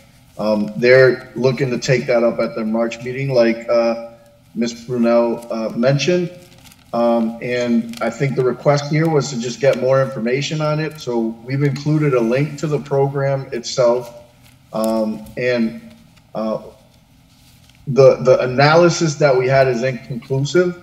So we looked at all the data. We know that 11% of districts that are doing new construction explore this model school process. We know that there were 3 model school designs available on MSBA's website that were middle schools, but the last one was built about 10 years ago. So there was nothing recent and like size for us to do a thorough comparison of costs. We did look at, you know, on their website, they have a list of all of the projects, and we were able to calculate what the average cost is for, you know, the model schools that have been built. And I think that was about $555 per square foot, which the design that we had for Peck initially was about $522. We also looked at the more recent projects that are in the pipeline with the MSBA and what the costs are per square foot. And, you know, we noted the average cost per square foot is about 605 based on the more recent projects that they have. But that's not just model schools. So we provided all of the information. We do know that if we do explore the model school option, it is going to definitely require some significant design tweaks, right? You know, the 3 model schools that they have online, or the designs they have, are for 715 students, 900 students, or 1,100 students. So we're looking to build a new middle school for 550 students. So out the gate, you know, there would have to be some tweaks made to that model school design. And we also know that PEC sits on a grade that's about 40 feet, from 40 feet to about 20 feet side to side. So that would require some major modifications to the model school design. All this is really to say that you know, we as a building committee and as a school department are committed to exploring all possible ways to make sure that this project is cost effective, and that we're, you know, I don't want to leave any stone unturned in terms of savings. Now, I will say, you know, I don't want to compromise, you know, the level of quality that we're, you know, bringing to our students in terms of educational programming. So we ultimately we have the students in mind in every decision that we make. But I don't want any counselor or any member of this community to be able to say, hey, how come you guys didn't look at the model school process? Maybe there was opportunity to save money there. I want to be able to say we looked at it, and in fact, the design that we have tweaked and updated is cheaper than going the model school route. But the good thing about moving forward with the model school route is that there is potential that and I know Ms. Brunel mentioned it earlier, there is potential for the MSBA to what they call participate, meaning like they'll give us the 80% reimbursement for the feasibility study portion of this project if we participate. So I was hoping that with all the information we provided, there were links to the website, history of the program, a list of schools, and a bunch of information that we provided in that memo. I was hoping that this order was complied with in terms of request number 3. Thank you, Mr. Soto. And Anthony, I think you mentioned one of the model schools in the area, one design used was West Springfield. Is that correct? Yeah, the West Springfield High School, actually. Russell Johnson, I think, was a superintendent at the time. Okay, I've been in West Springfield High School on a number of occasions, and it's a well-designed and I think a great functioning building. Is there any questions on this question response? I just have one. Councilor Bacon? I would just like to know from our superintendent what your personal opinion is relative to the model school concept. I mean, is it a concept that you think is good, or do you think it's a concept that's more one size fits all kind of thing? And you're, I'm getting a little, I'm just interested to know because I'm getting a bit of an impression, and I just want to, I don't want to make an assumption. No, I hope I'm not leaning to any impression. To Councilor McGiver's point, I've seen West Springfield High School, and I think it's a beautiful school. And I'm sure there are model schools out there that are beautiful. What I don't want to suggest to the council is that we're going to go down this path, and that the model school is definitely going to save us money. I have reservations with saying that based on the information that I saw. But like what I'm committed to doing is exploring that if there is a possible way that we can save the city funding on this project without compromising, educational programming and our educational plan. So I am indifferent. I really, what's most important to me is that we're able to carry out our educational plan and that our students get a new building that they deserve, so that we can move forward. So whether that's a model school way or using the existing design that we have, which was beautiful as well, I'm indifferent. I think that the building committee is committed to exploring both of those options, and at the end of the day, choosing the option that's number one, best for students, and number two, financially feasible. Thank you. Thank you, Councilor Bacon. Is there any other questions or discussion on this item? Seeing none. Item number 4, the request was to provide documentation of the responsibility of the owner's project manager, known as the OPM, and designer, and that led the school building committee to recommend the $475,000 request. Yeah, I'd be happy to walk through that response as well. This response was provided to the school building committee back on December 2nd. We got a letter from both the OPM and the designer that we used that breaks out the $475,000. The majority of that cost would be the designer fees, and in that letter you can see anyone who's clicked into it and read the details, it's time. There's a phase of the process, that takes 2 months time, where they facilitate 2 citywide forums, one in person and one via Zoom. There's a ton of research that they have to do. The cost of construction is way different. I think one thing that that Whitney and I and Aaron, looking on the MSBA's website, you can see how drastic the construction costs have changed between 2019 and now. There's a lot of work that goes into being able to put a piece of paper in front of the city council and say, hey, your project is going to cost $74 million. And the design portion of it is a very long process. So the letter lays out in a little more detail what makes up the 475, but this chart here shows you that the designer estimate is 265,000 as compared to in the, initially when we did this project, I believe it was 528,000. Please don't, hold on, let me quickly look at that.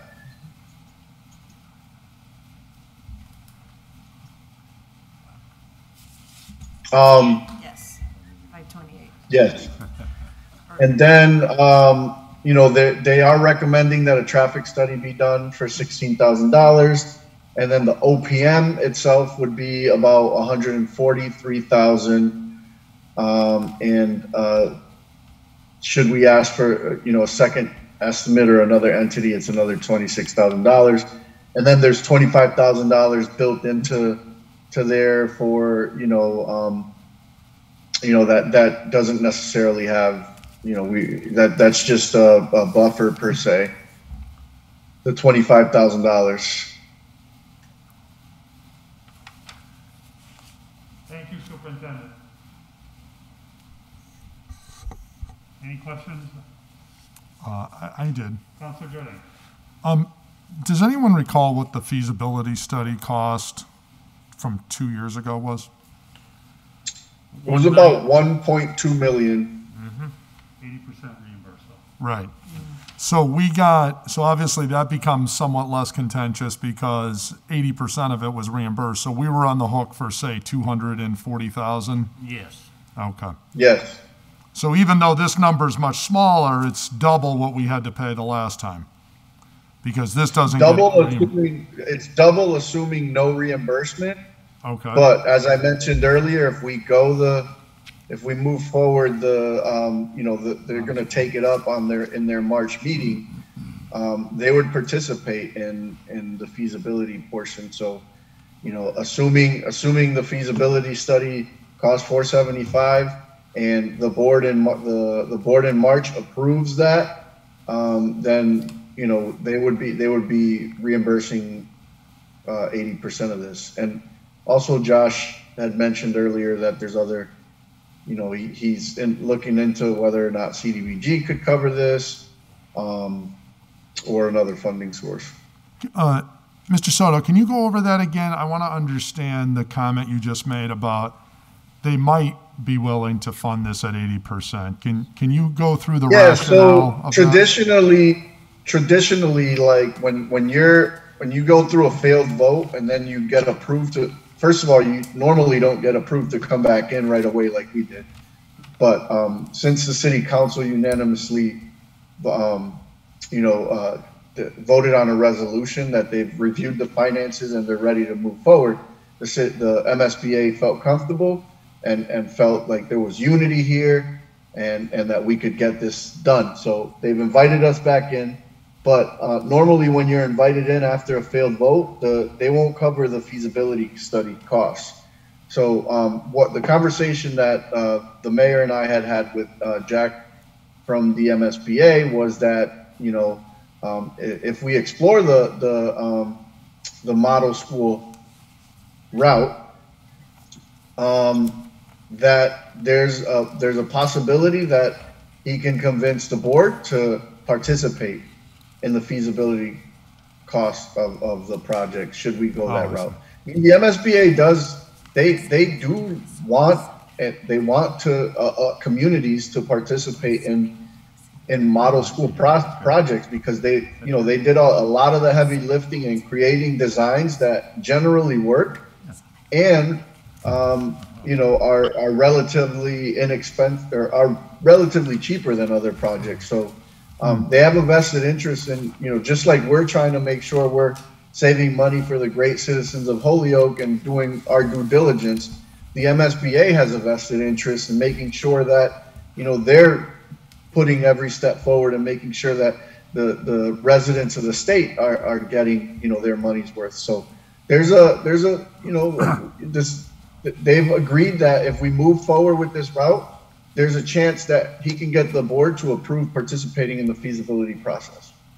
Oh, that's fantastic. So, have we, I don't know, Whitney, if maybe you have, on the difference between like 2019, what we did, and what was the model school footage rate on average? I saw it, am I reading this correctly? Yeah, it wouldn't support. So we looked at the average cost of the model schools, but many of them were built so long ago that, Whitney was even hesitant to put these numbers out here because they were built so long ago. But I just said, look, we need to just let's take the average cost of the model school building.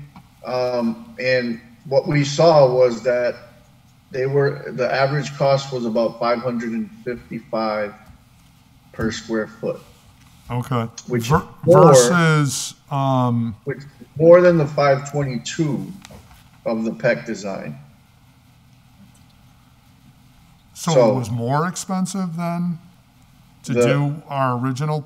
The average cost that we're seeing on projects that have used this process was about $555. Now, I will say that the MSBA looked at the model school design and, they had a team together and looked at it and they said, hey, there's potential here to save some money. So I hope they're right, but again, I want to explore it. I want to be able to say, hey, we looked under that stone and it saved us money, or we looked under it and you know what?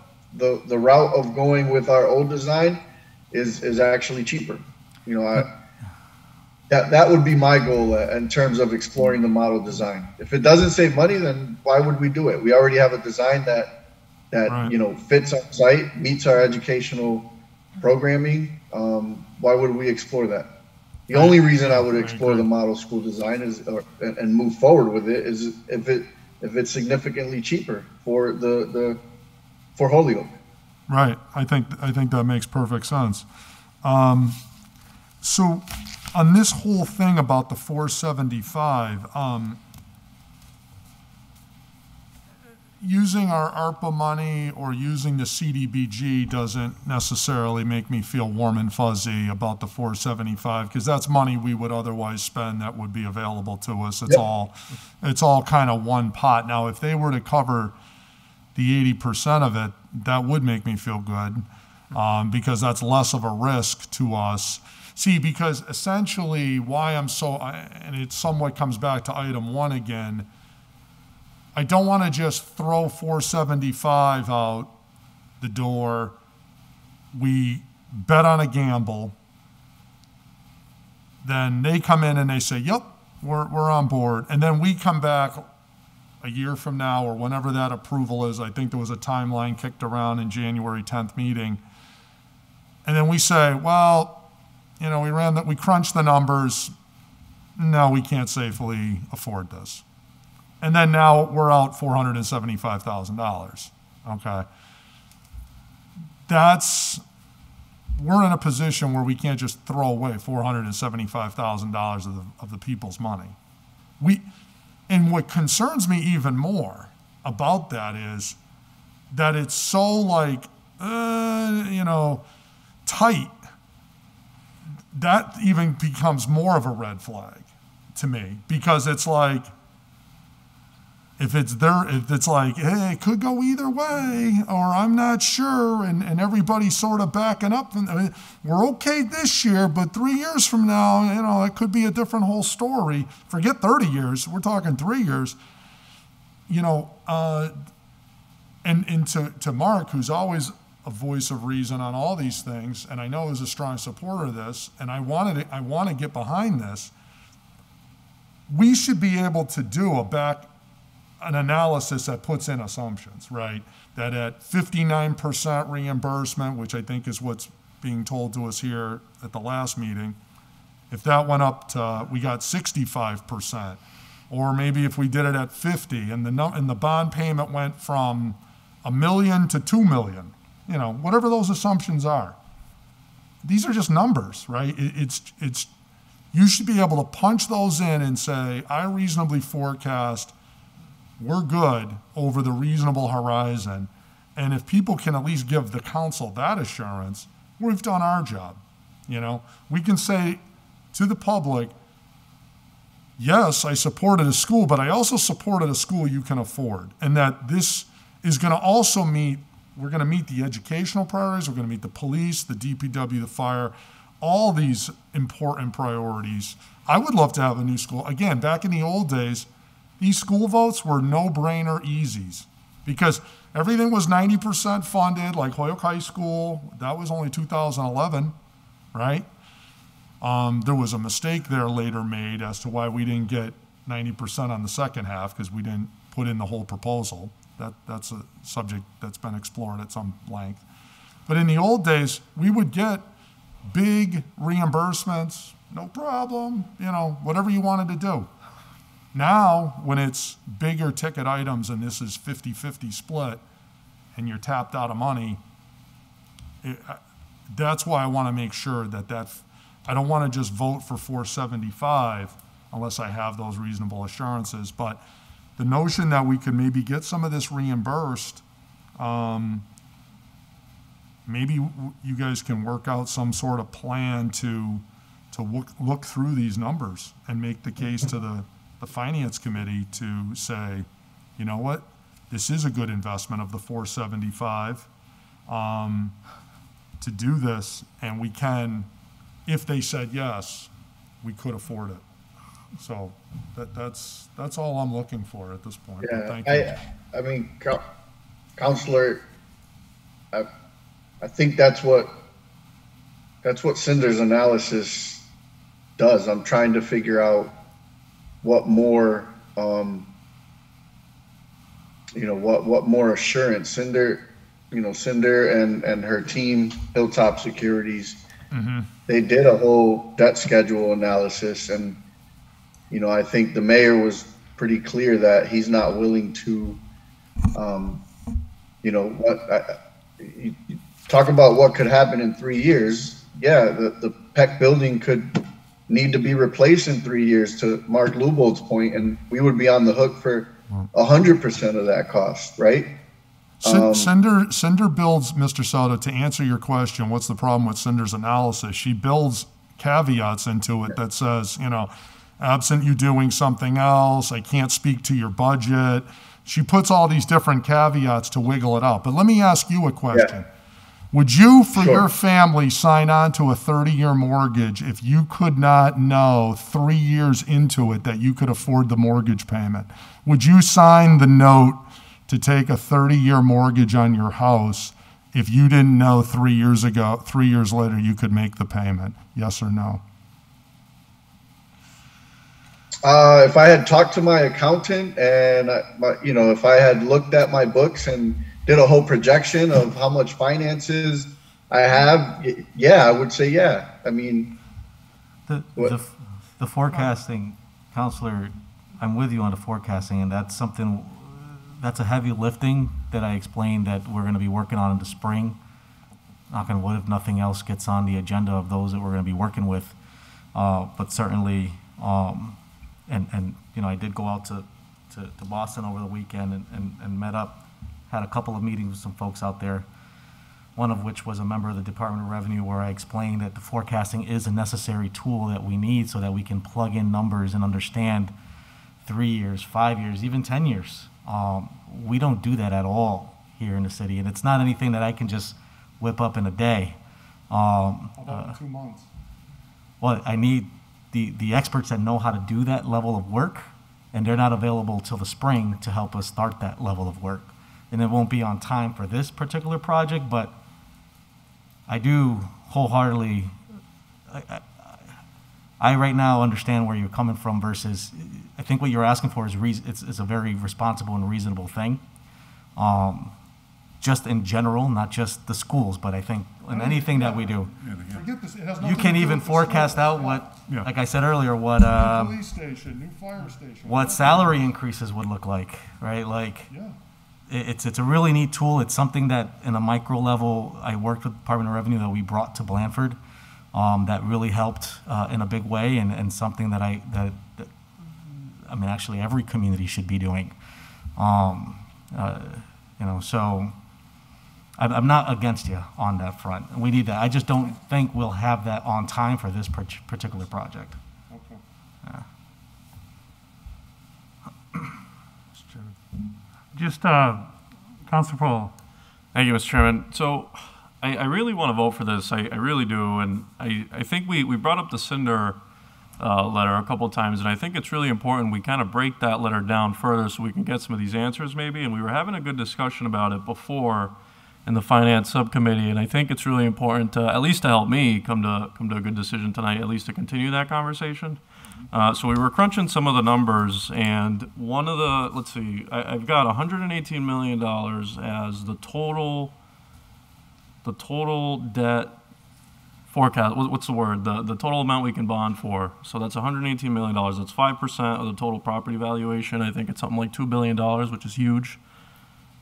So I think I've got, $79 million is what we have on the books now. And somebody feel free to stop me if I'm saying crazy numbers, because I want to make sure we get this right. And I've got $37 million is maybe, what's the estimation? Maybe the receiver or Aaron, the mayor, somebody could help me out with an estimation for the school costs. What is it, like 30, 35 million after all said reimbursements, everything said and done, what we would be responsible for?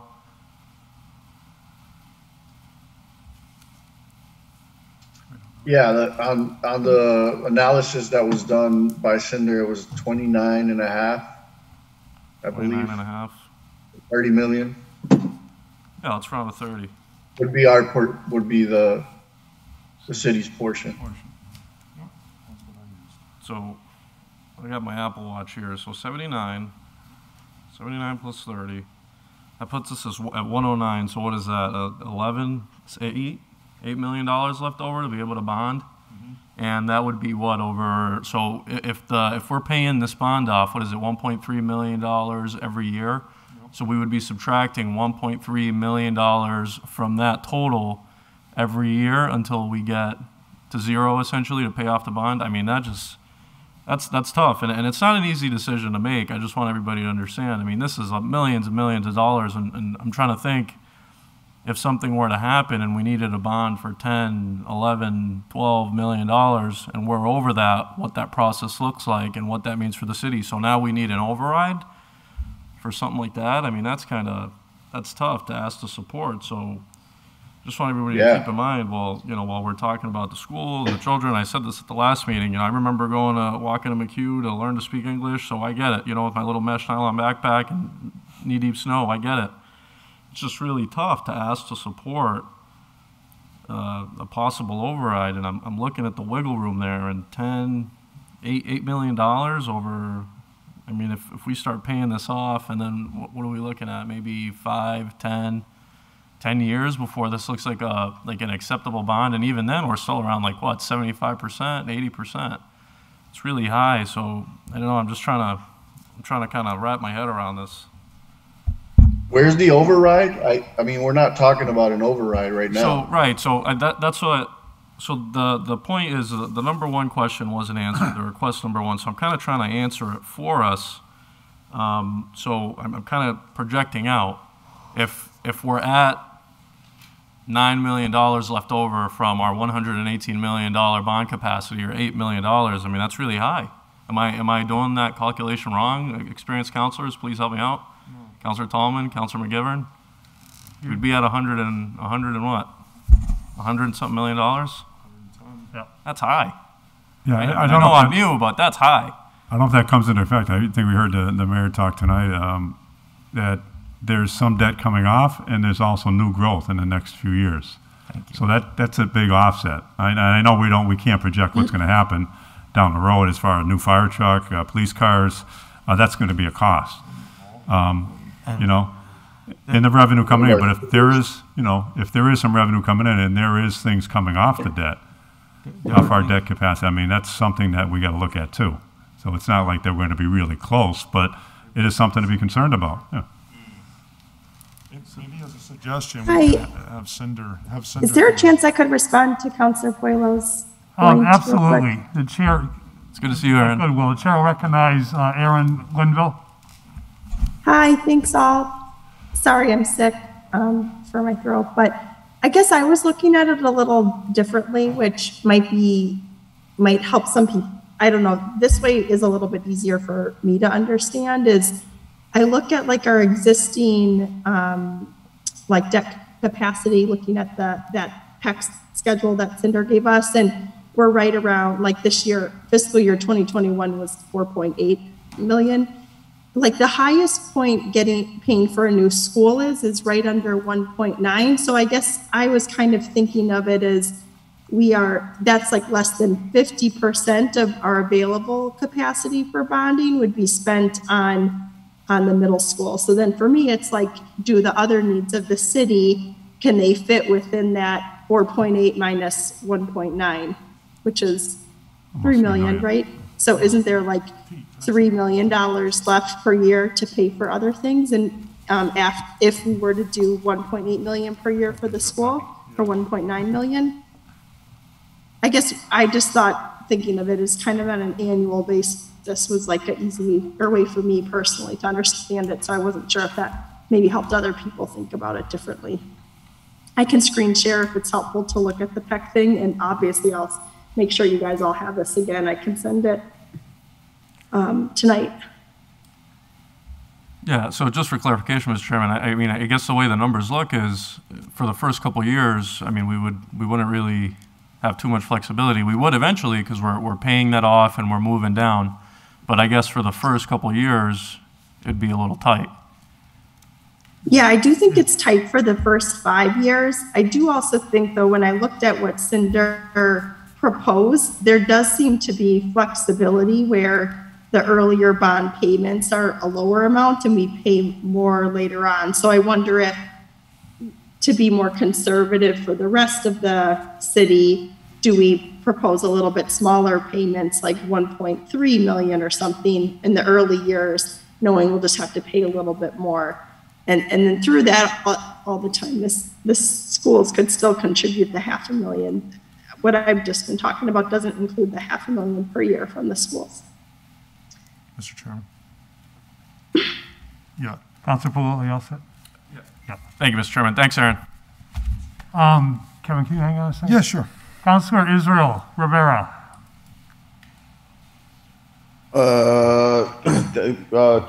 Chairman McGivern, Councilor McGivern, thank you. I guess my questions are around, damn, baby, I was just coloring that. Why you do that? Anyways, so my questions are around more or less like this right now, what's up for vote is for the feasibility study to go to the larger council so that we can vote on feasibility dollars, right? Yes. In a nutshell, yes. I'm only asking because there's a lot of different conversations about a lot of different steps in the process that we are not at yet. So to me, it's starting to get like muddled up with regards to what we're trying to do right now in this particular moment. I have a lot of concerns myself with the future steps and all the things that are going to be happening in the steps in the future. But right now, for me, I guess,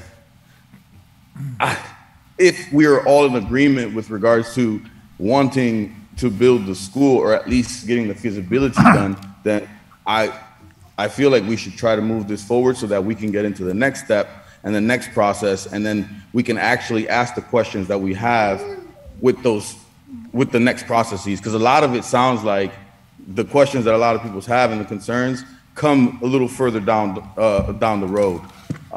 That's just my observation.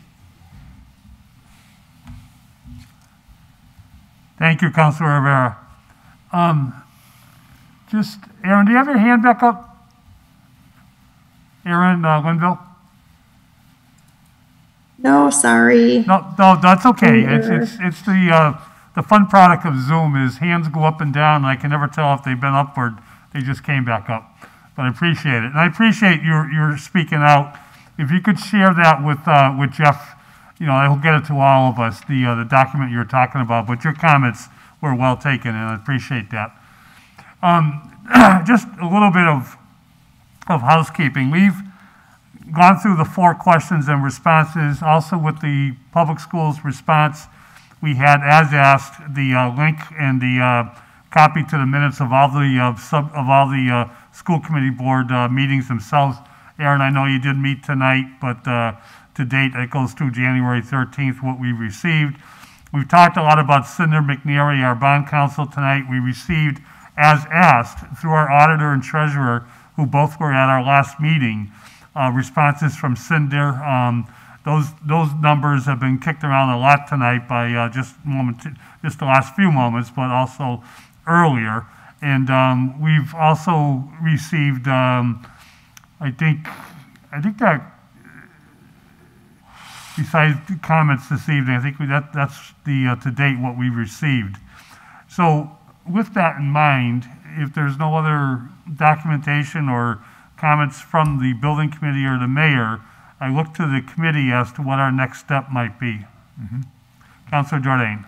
I have certainly some suggestions on that front. I did want to just clarify one point is 4.8 is not the bond capacity. 4.8 is, according to Cinder, the current bill that we're paying. And she's projecting that the 1.3, that there would be enough coming off the 4.8 that would cover the 1.3, so that you'd stay around 4.8, 4.9 in the early years. Of course, it begs the question of what else is out there, unknown at this point.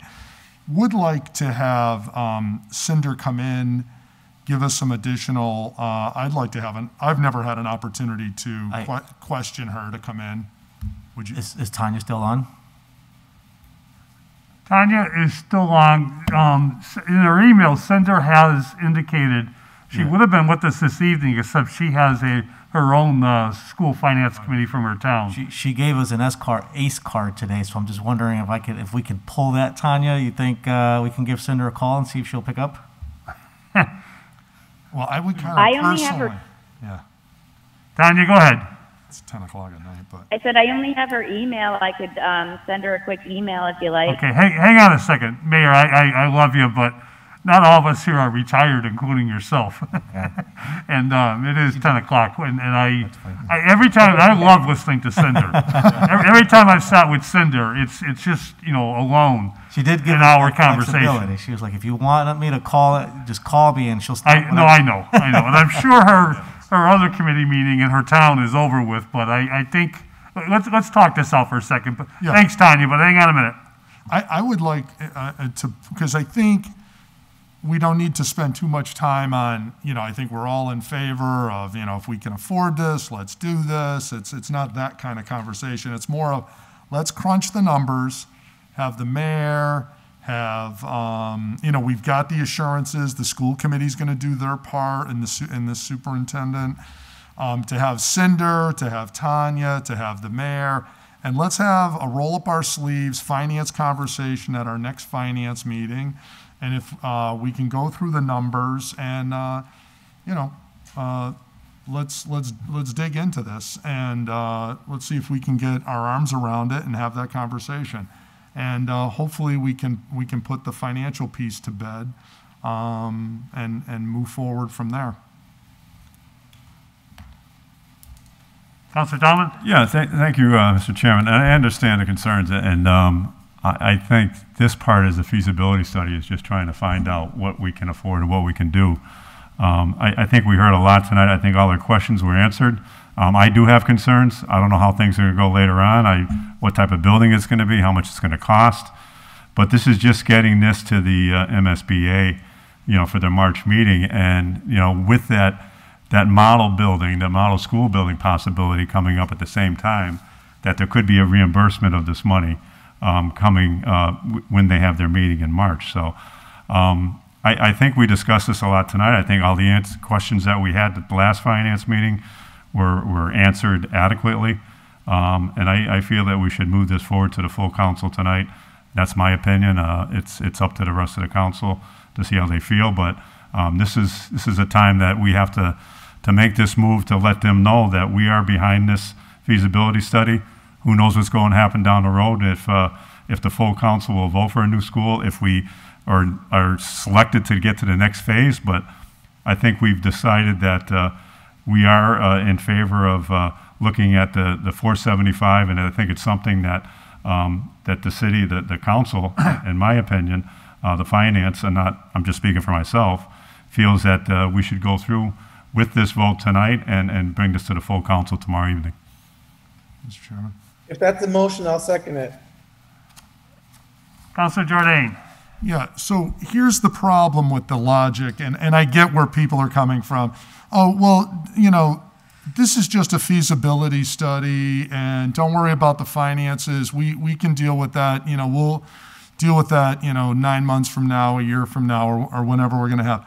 Okay, so let's say if we were to agree that that was logical, then that's basically like walking down to MGM and putting, the money on black or red and spinning the wheel. Because basically what you're saying is, I'm going to spend $475 on something we might not be able to afford, but we'll just deal with that decision down the road. On the motion. Excuse me, we're under discussion. Thank you. And so from those of us that feel that you don't just waste $475,000 on something that you can easily feel comfortable about the answer today. I mean, we're talking about having Cinder in. I'm just wondering, do we not want those questions asked in public? I wasn't here to ask Cinder. Councilor Puello wasn't here to ask Cinder those questions. I think we should have a crack at it. I know before, if everybody was unanimous and was all wonderful, sounds like 2 years ago when everything was unanimous until the public said, we're not on board. And I think some of us would like to ask those questions, to have an opportunity to say, you know what, this is, and defend it out in public financially and feel comfortable. Or we can just say, pass the 475, and if it don't work out and we don't vote for the bond or we can't afford it and it fails, well, it's only $500,000. The taxpayers will send us some more. Don't worry about it. It's only money. You know, no. That's not the way I vote. I make sure every nickel is spent the right way in advance, and that's the way it should be done. If this were my money, I would make sure all questions asked, then I take a vote. Right now, it's pass it, and we'll get to this down the road. Maybe that's how other people want to vote. That's not how I vote. Thank you. Councilor Palumbo. Thank you, Mr. Chairman. Yeah, I mean, I have to agree with Councilor Jordan on this one. The mayor laughs. You know, I think about it, if it were my money, I definitely wouldn't do it this way. I would make sure that that I know what I'm going to pay for, what the bill is, and then I pay. I don't go to the restaurant and do it otherwise. I get the bill, I eat, sit down, eat, pay. But maybe we can get a rundown of what the timeline schedule is again, just so we know. I mean, maybe that'll help our decision tonight. When do we need to have this? Just can't wait 2 weeks. April 29th is the deadline. 2 weeks. Well, if I can answer that for you, I'm sorry. The ultimate deadline would be that the city council needs to approve the funding mechanism by April 27th to meet, to have the MSBA vote on this in their meeting in June. So what are the ramifications? Like, if we sat on this, what are the ramifications of it? Because I mean, I'm sure if we were to approve Dead it, in the water, Mr. Polo. If What's we that? sit on this, if we don't have a decision by then, we'll be dead in the water. No, well, I mean, if we, so my question is, maybe let me rephrase it, maybe sitting on it wasn't the right word to use.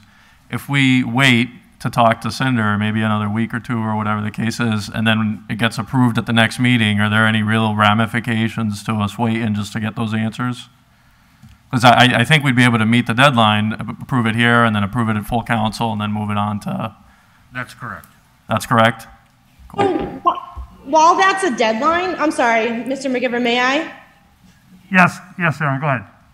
Okay, thank you. While that is a deadline, that is the ultimate deadline. Any attempts we can do to beat that deadline just increases the time that we have in our feasibility study to obtain all this information. I will again reiterate that the MSBA is meeting in March to discuss whether or not to invite Hoyle Public Schools into the model school model portion of this. And at that meeting, when they decide whether or not to let us look at the model school model, will be when they decide whether or not to allow us to have some reimbursement for this feasibility study. So while I understand councilors' concerns, and to Mr. Jordan's point, which I wasn't a panelist at the time to comment on, would you finance a home if you don't know where you'll be in 3 years? And as a realtor, I can say that people do it every day because you cannot predict if you get laid off, where the economy may go. Nobody could predict a global pandemic. We just simply, and also I want to reiterate that the bond payments don't start until the school is built. So while I hear your gentleman's point about this is a little backwards, to Mr. McGivern's point, that's just the way it works. We can't control the fact that we have to do feasibility before we have all the answers for bonding.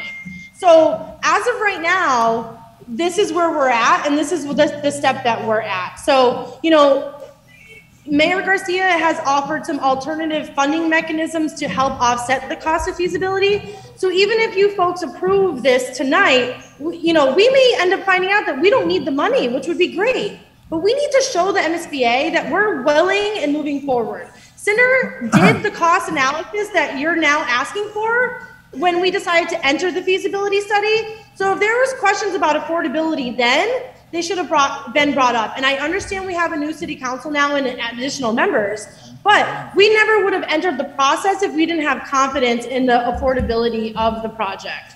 So, you know, I would love nothing more than to see this advance through your subcommittee tonight and brought back to the full council tomorrow. So that way, at their March meeting, when the MSBA is discussing whether or not Hoyle will be a good candidate for the model school project, and to help encourage them to refund some of the feasibility study, we need to show that as a community that we fully support this project. So I hope that you guys, at least 3 of you, will advance this to the full city council for tomorrow night's meeting. Thank you, Chair Brunel. Councilor Israel Rivera, is your hand still up or is it back up?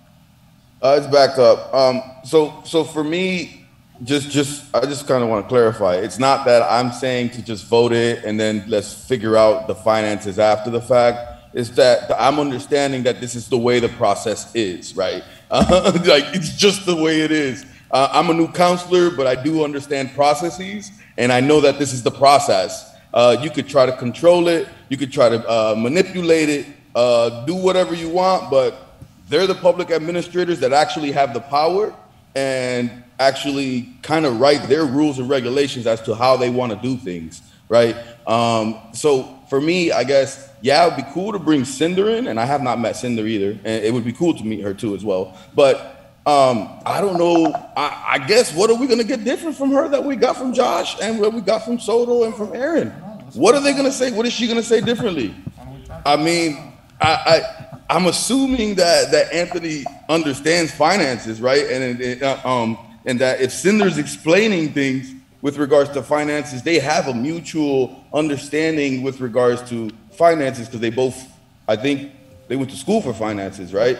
That I am assuming that the people that are in their roles professionally are doing what they're doing effectively and efficiently. I may be wrong, because not everybody does everything effectively and efficiently, but the way of government and what I'm learning in my master's program for public policy administration is to entrust in the people that you have hired to do the jobs, right, that they are hired to do. So as a community, this is kind of one of the things that we should do. I do have questions. I have a lot of questions around other things, but this is part of the process. So later on, I can ask my questions. I'm sorry I wasn't there before to ask my questions, but that's just the way it is. I mean, we could bring her in and I'll have questions for Cinder, but at the end of the day, we're just prolonging something that's just gonna get voted in anyways. That's what it feels like to me, but again, that's just my opinion. Thank you, Councilor Rivera. And if I could just weigh in as the final member of the Finance Committee who hasn't said his piece yet, is Councilor Tallman, said it all. I think our questions have been asked and answered, and it's time that we get it forward for the final vote. Councilor Anderson Burgos made the motion to do that. Councilor Jordan, Councilor Powell asked the questions that, not the 4 questions that we went into detail tonight, but those around our bond council's response to what we had asked through our city auditor and our city treasurer, which is the 2 main people in the city of Holyoke who work with the mayor on working with bond council. I, for one, know and am comfortable with the response that we received from Cinder McNary, but I also know that she has a lot to offer.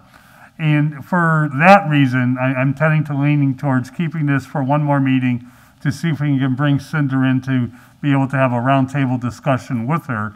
But there's a second reason that I'm leaning towards that. And it's, Aaron Brunel makes a strong argument. We could probably pass this tomorrow night.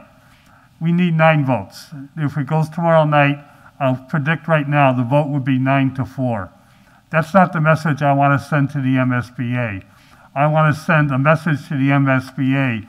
The city council voted 13-0 in favor of this project feasibility study going forward. So with that in mind, I think it's fair for the 4 councilors that are asking to listen to Cinder that we do one more meeting and have, and she is willing to do it Zoom, so I trust we can set it up as quickly as possible. The Finance Committee, you saw tonight, everybody, we had our police department and our Veteran Affairs Department in. I have 6 items already in committee with the Department of Public Works that have been pending for over a month, and we have a lot coming in from the mayor tomorrow night and from our auditor. And we are keeping busy, but we will always make time for this very important subject. So I will work with the auditor and with Cinder to find a convenient and schedule so we can all meet with her and see if we can get the final answer. Does anybody want to comment on my comment? Just first of all, thank you, Mr. Chairman. We have an old rule around here that when people want to ask questions, we let them ask the questions, and we're an open book. You once again uphold that. I appreciate it. I think when this is this has been kicked around for a few years, and it's contentious by nature. Everybody has strong opinions. I appreciate that. I think people will see we should try to shoot for as much unity as we can on this within reason, and I'll certainly do my part for that. I look forward to having Cinder in. If we could get the reports, maybe we can put these concerns to bed at the next meeting, but I don't see why we can't have this out of finance in 2 weeks. Thank you. I'm not going to promise 2 weeks, just so everybody knows. Might be a month. We have, only because of what we have in front of us. Okay, well, you're the boss of that. No, it's just, it's Yeah. not that. It's just, I have to juggle the whole thing. You That's do all. what you think is best. Any other thoughts before we make the motion, Councilor Tallman? No, I agree. I'm glad the chairman brought that up. I would have loved to move this forward tonight with the full council, but as Councilor McGivern said, it's better to have unanimous support for this. I think it's important for our new councilors, especially to have Cinder in and get some really good dialogue about this issue and some of the other questions we still have. I'm really appreciative of the school building committee that really answered all our questions adequately. And by no means am I somebody that wants to throw around $475,000 in taxpayer dollars. I just think this is something, this is the next step, as Councilor Rivera stated. It's a process that we got to go through, and it's something that I think is well thought out. I think it's better to have all my colleagues on board with this and get a unanimous vote through. So I'm willing. I just hope it doesn't take 2 months and we get behind the 8 ball where we're sort of rushing through this. Hopefully we can get this on one of the future finance agenda meetings, because I know we have a lot to really go through next couple of meetings. So whatever the chairman can do to sort of move this along and get the proper people in there to answer our questions, I think is important. I've been to, with a city delegation to Wall Street, to Moody's, to argue our bond rating twice with Cinder. Trust me, this will be a good meeting. You'll all enjoy meeting with her, and we'll make it as quick as possible, but she is fascinating. I think it's incredible that we still have her and Hilltop Securities as our bond counsel. So is there anything else? Not to disappoint anyone, but I think the votes are here. So I'll make a motion to table the. Motion made second to table, so we can have Senator McNary in. All those in favor? Aye. Any opposed? So moved. So we're going to table both these items. The 10 and second 11. item is just 10 and 11. Yeah, and then item 12 is just housekeeping. Jeff thought it was something that we had not acted on. It was actually a communication that came separately for an item that we already acted on. So that's item number 12. What would you like us to Counselor? do with item? To our Jeffrey, Counselor, can I clarify? yes. Yeah. So the ordinance committee actually needs to consider this, and so the request was just a copy to the ordinance committee so that they consider it as part of the How discussion. about we just refer, if this is the Send it original, why over. don't we just refer the whole thing to ordinance? To send it over, right. Yeah. I'll make that motion, Mr. Motion made second to refer item 12 to the Committee on Ordinance, according to Councilor Jordan. Sounds good. Thank you. All those in favor? Aye. Any opposed? Let's make that, well, I think you heard what we got pending, so, to your answers about the next scheduled meeting, Jeff, what is it? February 7th. 1 week from today. February 7th, okay? I'm not promising that to the school committee, but I'll get that answer in a couple days. But if we can't do it, February 7th, we certainly will talk about trying to do it before the February, when's our next city council? February 15th. All right? And it's just juggling everything. But we're in competition with a lot of committees that are busy. Sure. It's just a scheduling thing more than anything, but we got enough work for every other week, no matter what we say. On that, favorite motion of everybody? Motion adjourned. Motion to adjourn. All those in favor? Aye. Any opposed? We stand adjourned. Thank you, everyone. Well done. We'll get there.